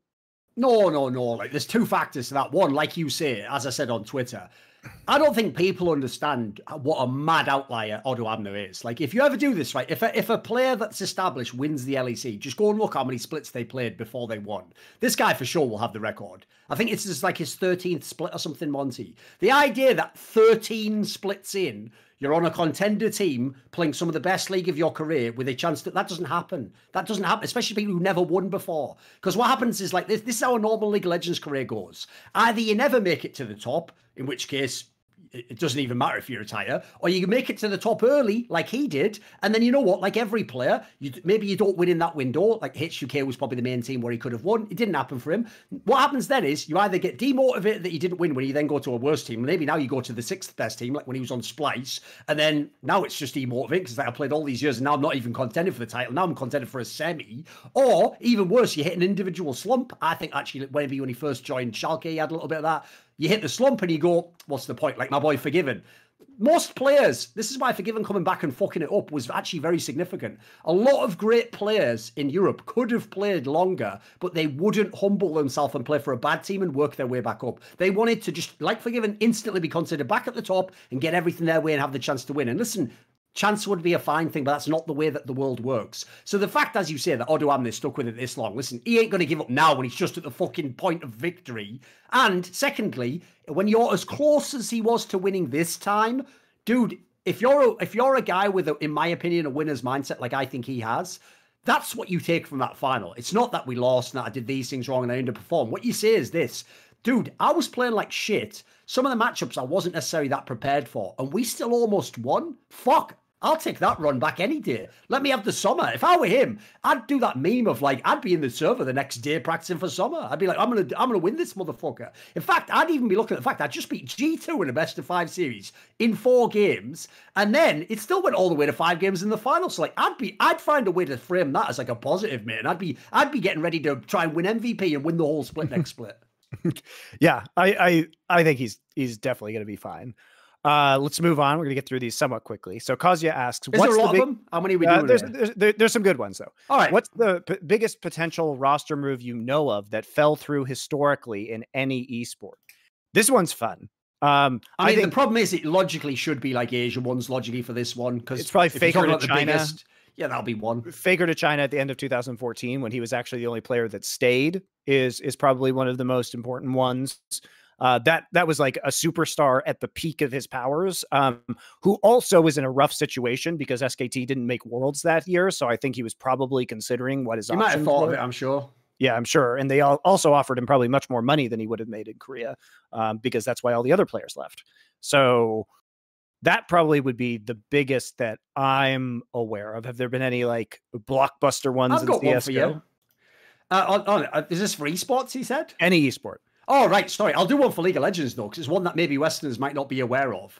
So obviously people might know that Jackie Love has been on one of the best Chinese teams for a long time now. He went from IG, where they obviously won Worlds and were in the semis next year. And then after that, he came to Top Esports and was in the semis again, right? What they might not know is that he was never supposed to be on Top Esports. That's why he joined very late in the spring, like with something like, like 8 games left in the regular split. And then in the playoffs was like a revelation to the team. What he was actually supposed to do in that off season was replace the outgoing Uzi I in fucking RNG. Now, if you know the style of play that Jackie Love has, he always clearly wanted to be Uzi I. The irony of Jackie Love is this. He was on a team where he was supposed to be the Reckless, and he played like he was the Uzi I or Forgiven. He was on a team where actually, if anything, he was sometimes irresponsible with his ADC, bearing in mind, he was the motherfucking guy with the best solo laners in the world. So here's the irony, right? If he goes to RNG, not only, in my opinion, would it be for a chance for him to truly stake his claim as like, I'm one of the greatest ADCs of all time, because the whole team would be built around you. But since it's a team that's built their entire identity around having a hard carry ADC, that'd be fucking fun to watch. Like, I'd love to see fucking Ming play with this guy.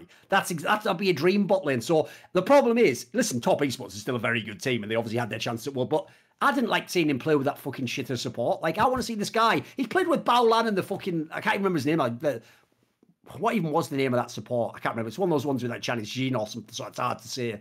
What, you Yanjie or something? That's something like that. Yeah, there we go. I don't know exactly how to so say my it. problem is, when a player's like him, I want them to just get a 6 support and then let's just turn that bot lane loose. So that would be a pretty big blockbuster one when you consider like it would be an enormous sign-in. Could have changed the whole fate of the LPL, etc. Aside from that, in League, there aren't that many because unfortunately, League, a lot of the sexy ones didn't happen. I'll give you another very brief one though, which is that actually when I did my Reflections interview with Reginald, that's right, I'm a G and I get Reflections interviews with motherfuckers who hate me at the beginning, hate me at the end, and in the middle they have to just give it and do it anyway. That's just how it goes, boys. So basically, when I did my reflection, he said basically, and this is a lot of people still don't know this piece of trivia to this day, Monty. When he got Bjergsen was the second option. He got Bjergsen because Expeke said no.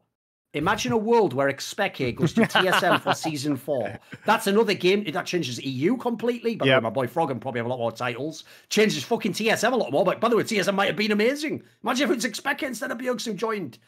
So there's a good one. From CSGO, let me think. What was the biggest one in CSGO, if I can think of it? Because the weird thing is, in CSGO, even though now the money's out of control, and as a result, you can't put a lot of these teams together, for many, many years, the players basically were the GMs, so they could actually put together a lot of the teams they wanted. Let me think. What's the one that almost happened?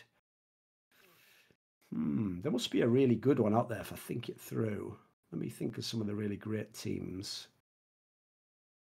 I mean, I'll give you one that's just off the top of my head. That's like maybe a piece of trivia if someone's a CSGO fan, which is that Glaive, who obviously now is the in-game leader with the most majors won. He's won 4 majors and he won the last 3 in a row. And many people acknowledge him like the greatest in-game leader of all time. What people might not know is that because he was actually an exceptional in-game leader at the beginning of CSGO, but then basically had a bunch of attitude problems and some things with his teammates that like made him sort of like, he was kind of exiled and he had to play for like lesser teams in the Danish scene. There was a period in time way before he eventually joined Astralis in 2016. I'm talking 2 or 3 years earlier, where they used to have most of the same players that are now in Astralis, but they would always sort of choke and fail in the semis. And one of the things they were thinking of doing was years earlier bringing him into the team as just a gamble. And they just didn't pull the trigger on it at that point in time. So there's another thing that could have changed the whole history of CSGO. If he'd have gone to that team earlier, by the way, it might not even have worked then. Maybe then he was too much of a fuck up and it would have been a terrible move. It's one of those things where, but it certainly would have been a blockbuster. I mean, it'd be an enormous move if you look what it could have done to the game. All right, next. Here's a question that has a fun kind of framing to it. You are both sons of Priam defending the city of Troy, which represents esports in this case. You've lost many sons of Troy, but it looks like the city in esports has persevered against the Greeks. It was a Trojan horse that led to the fall of Troy, but what will be the veiled ruin of esports? See, here's the problem. I actually wouldn't agree with his characterization. In my opinion, Monty, he's nailed it. This is the fall of Troy, but that's that. Esports has fallen. Our job now, Monty, like Aeneas, is to set off on a quest to build a new Troy, Rome, as it were, without all these cunts. So, you know, maybe I just disagree on that. No, what's the premise of what we picking here? Which character we are or something? Player union. So what is the veiled ruin of esports? Player unions, developers, the Lenovo laptop, or I'll add something else. I think it's inflation of value within the scene. I mean, basically one of the problems is this. That's kind of connected to developers though, Monty, because here's the problem. The developer, because they have godlike power, can essentially dictate any of these things. Like, as fucked as it is, the developer can essentially run a planned economy if they want money. They could set a salary cap. They could tell you can only pay this much. They could tell you can't have a certain... They could do like the NBA when they refused to let the Lakers do a trade with the Pelicans. You could just say no to a trade. In theory, these devs could do anything they wanted. So, in a way, all problems come back to devs because they were the ones that could fix it. The problem is I don't think they're competent to. So when you say that, the real problem with the inflation goes like this. At first, you could beat the inflation by just having a better job of scouting and coaching, etc. But eventually, the inflation got to such a level that just everyone had to play the same game, and it's a race to the bottom. Like, if you get $30 million versus VC, I'm giving an extreme example here, and I'm running just a business with a profit, and I make a little bit, eventually, I'm just not going to be able to keep up with signing the players you sign, or... You can literally play it sort of chicken and say, well, I'll pay 4 times more. No, Winston. And then you just get the player. So the problem with that is it makes everyone have to play a stupid game of gambling, basically. So I agree. That basically fucked almost everything. Because what it did, unfortunately, a lot of people might not know this, just before the VC period, there were a bunch of big esports. League of Legends wasn't so much included because at the time the salaries were already fairly high, even before franchising. But basically... some of these really big and well-run orgs were actually quite close to profitability. Like, they were running them as very good business. There were some very good businessmen, in my opinion, including people like Jack. The problem is, when the VC came in, everyone had to start playing this silly game. And it meant that it just put more pressure on every other part of the industry. And so as a result, every problem ultimately does have some monetary factor in it. So that does, in a way, sort of ruin esports, I have to say. Well, it's also the fact that in developer-run esports, the developers have hidden information about what the monetization of esports fans is. So, for example, when you want to get drops for an esport, you are connecting your game account to the esport, right? And they can tell if you're on LoL Esports how much you're watching, right? And then they see how much you're spending, and that information is only they have that information. So they have access to information about revenue that the industry just doesn't, purely the esports industry, the teams, everybody doesn't get. So there's always going to be some weird motive there that is inflating things, but only in the developer sense. Like the developers are the ones I think that ultimately win as a result of all of this. So it's weird. It's very weird. I would personally say though, like listen, if we're doing like a macro one, that probably is the biggest factor because, like I say, it is what listen, you can't say that much, but I'll just say this: money is basically what ruined out the Flashpoint project I was a part of. If it wasn't for the monetary concerns, there was plenty of those things that we could have done to accomplish our aims. I'd also say like probably a sleeper angle that ruins esports, in my opinion, is people wanting to play esports on easy mode. And at the moment, I would define easy mode as, well, there's loads of 14-year-olds I can get to click a tweet and like it, and I can appeal to the lowest common. Like, that's a whack way to do anything in life. It might make you successful in the short term, but in my opinion, when you're in a field that's based on passion, it's about excellence. You want to do something great. You want to do something that endures, that has legacy, that is prestigious. So that's the opposite of doing lowest common denominator, low-hanging fruit shit for 14-year-olds to go, lol, like that. Listen, those people will already be in some way interested. Cater to the people who are the actual hardcore fans. Cater to the people who really like the game and the meta and all, watching the professional scene. Don't go for the, like, basically, it's kind of what I'm trying to do with my career. I'd rather find the 1,000 cool people in the world who totally fuck with me and would like to directly fund me, as opposed to basically convince a mass of unwashed plebs to watch a video long enough to get to a moment where cynically YouTube can promote a company that's trying to sell everyone in the world a 10-cent widget that does nothing for anyone. There we go. There's my divide sort of setup.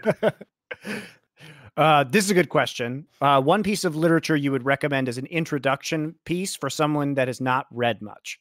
I would recommend graphic novels.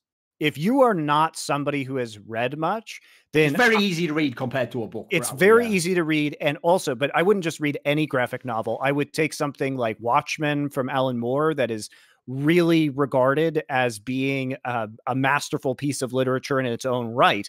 And as you start to understand kind of the symbolism and literary techniques that, you know, are facilitated by having it be in pictures as well. And I'm not saying that it's a less like advanced form of literature. It's a different form of literature, but I think it's also a better gateway form of literature. If we're going with the angle that the guy doesn't really read, basically, this is one of the secrets that unfortunately people don't get. And that's why we have this mad world where I can't believe in 2021 there's a divide of like, do you read or not? Like, the idea everyone just doesn't say yes, but then the question is, what genre do you read? Like, that's the problem. What you need to do is, because people who read tend to then tie, it's like what I said about coaches. They want to tie it to their identity that I am smart. So if you ask them for a book, they're going to recommend like Dostoevsky, Crime and Punishment. I wouldn't start with Dostoevsky, Crime and Punishment on your first book, because you're just going to quit 5 pages in. What you need to do is find a book that literally, it's not hard to read because it hooks you. And once it hooks you, you're not going to want to put it down and go to sleep. You're going to be looking forward to getting in bed and reading it. So I'll give you an example. Since you haven't read many books, like Monty, I won't go with something high level. I'll go with something that's even considered a teen book. I would just get the book Ender's Game. It literally manages to cater to adult topics and very abstract conceptual, but it's also written for kids. So it's actually very easy to just read and get into. And you don't have to understand everything. There's a simple through line, but there's also as much depth as you want. It's actually a mad underrated book. The problem is, if you watch the movie, it ruined it. Like that, they literally just stripped it bare. It had nothing in it from the book. Like, the book has a lot to go for it, in my opinion. It's one of those ones where I'm not ashamed to say I think it's one of the best books I've read, and it's a kid's book, you know. Yeah, and the best, like, here's the other thing. Good young adult fiction is still good when you're older. It's still good. It's just a good book, right? So another one, same with like Discworld and all that shit. They're all, they still hold up if you go read them. So another one I would recommend on those lines too, if I agree with Ender's Game, but also His Dark Materials, the Philip Pullman books, Golden Compass. That's another one that I didn't read until I was an adult, and it's about 1 billion times better than Harry Potter. So I would definitely take a look at that. Actually, you know, at the end of the day, it's a book about killing God, which I think is super interesting, especially because it's designed for young adults. So there you go. Oh, I'll give you something as well. Since for graphic novels, I also know there will be a lot of people who'll know the characters from, like, obviously, like the Marvel movies and stuff. If you want to get an in, people don't know this because no one gives a fuck about comics, but basically the entire swag and sort of vibe of the Marvel universe that people love, the banter and like the angle and bringing in newer elements and putting pop culture, that all comes from a run that Mark Miller did, Miller with an A, called The Ultimates, which is basically the Avengers. And he created the blueprint for it that they just took for the movies. He's never credited as far as I can tell. So he did, I think, 2 volumes of that. It's just a 2-trade volume. Again, it's all the characters you know. It's exactly what you think. It's like a super team of the Avengers, but it's just very well done with like adult elements. It's quite funny. It's well written. The dialogue's good. It's basically, if you like the Avengers and those Marvel movies, you're going to love it, basically. Okay, we're going to do... So I know there are other questions in the channel, guys, but this has been a really long episode as it is. So we're going to do one last question, and we might have to think about we can roll some over to the next one or something if you want. Yeah, we'll roll some over to the next one, and I'm going to try and take a league-specific question because, you know, we'll do more general questions, I think, on Four Horsemen, and we are going to roll out more content. So I think it's probably better to keep the topics either about like books or that kind of stuff instead of like different games. So like general questions or LOL, and then we can deal with CSGO questions another time. So Bracktheer asks, which I think is a fun one too, what are some league-related guests you wish you could have on your show historically at one time or another? Oh, it's easy, because here's the thing, Monty. When you do this, right, what I normally don't answer questions like this typically. If someone says, who would you like to interview? The reason I don't answer is if it was an active player now who potentially could come on, I don't want like my fans constantly messaging that guy, might you on the show? Might go on the show? So I think that's obnoxious. So the obvious people to give, Monty, is people we just wouldn't have been able to get. Koreans. Reckless, Reginald, Faker, fucking Uzi Eye, Rookie. These are obvious people, aren't they? Bjergsen, there you go. Yeah. You know. And I think, unfortunately, even if we were to have a translator on the show, the way that the show works, which is very fast-paced and banter, it would be really boring. It would suck. It really would suck. It would be terrible. Because I've even had those offers before where someone said, like, I could, like, it's like sometimes I've had someone, I could get a guy on your show if he wins Worlds or whatever. And I was like, listen, mate, no offense, but it's not worth it. Like, that's not what shows are about. That's an interview, you know? Yeah. So I do think that... What about for you? Who haven't you ever had that you would love to? Well, I think that getting Bjergsen on is something that we never were able to do, which I think in a historic period of dominance, or even now as a reflection on TSM coach, would be pretty interesting. Obviously that probably won't happen. But I think that I mean, I think there are some other... It's hard because all the players that I would really want on were like Korean or Chinese players. Like Mata, Mad Life, Reaper, Dandy. You know, well, the thing about Reaper too is that Reaper's English is now good enough that we could actually invite him on this show. But but now I've just been flaming him for 4 years. So now it's see, damned if you do, damned if you don't. I don't think he gives a fuck, dude. I really don't. He's a very aggressive person himself, so I don't think he cares. But we could have Reaper on now. He's actually still living in North America. He lives in Los Angeles still, so that's certainly an option. But yeah, Reaper, like peak Reaper, would have been super interesting. Honestly, some of the Korean casters would have been really interesting. You know, Cloud Templar, Kim, or whatever, like Kim Dong-jun, like these guys would have been fascinating because they are super good experts at the game. But yeah, I think a lot of the Korean players at their peak, dude, you know, low key, I actually think that is actually the sleeper OP. It is the casters, because if people don't know, in Korea they always have usually 2 casters at least, because they do the 3-man setup. Who literally their whole shit is they are kind of like the Korean LS. Now, not in terms of controversy, but I mean the angle is they try to go super deep on even the meta and how the teams are playing and what correct League of Legends is, and so typically those guys sometimes have like super deep knowledge you wouldn't expect. They're not just commentating the game and saying like obvious shit, you know. Like sometimes those guys can go really deep on the game. So if we could actually like properly communicate with like some Star Trek universal translate, that'd be amazing, of course. Yeah. Like I would love to talk, for example, the obvious one would be during the period when all the Western teams were finally beating Koreans, etc. I'd love to get those like Cloud Templar on and ask him why he thought Korea was falling apart or whatever. Like that would have been a fantastic conversation. Yep. So I think those would be the ones for us. All right, guys, we've been on this stream for like 3.5 hours now, so we're gonna be done. I'm sorry if we didn't get around to answering your questions, but it's all right. We'll do it in the future. This was a long show because we were talking about finals and getting kind of deep on stuff. So we'll be back next week. Again, Nelson will be the guest for LPL. We'll try and leave more room for questions next week because we will have fewer matches to talk about, as it were. All right. Well, thanks, guys. Thanks for joining us. Follow the channel, obviously. Subscribe to the YouTube, etc. You know what to do. We'll see you next week.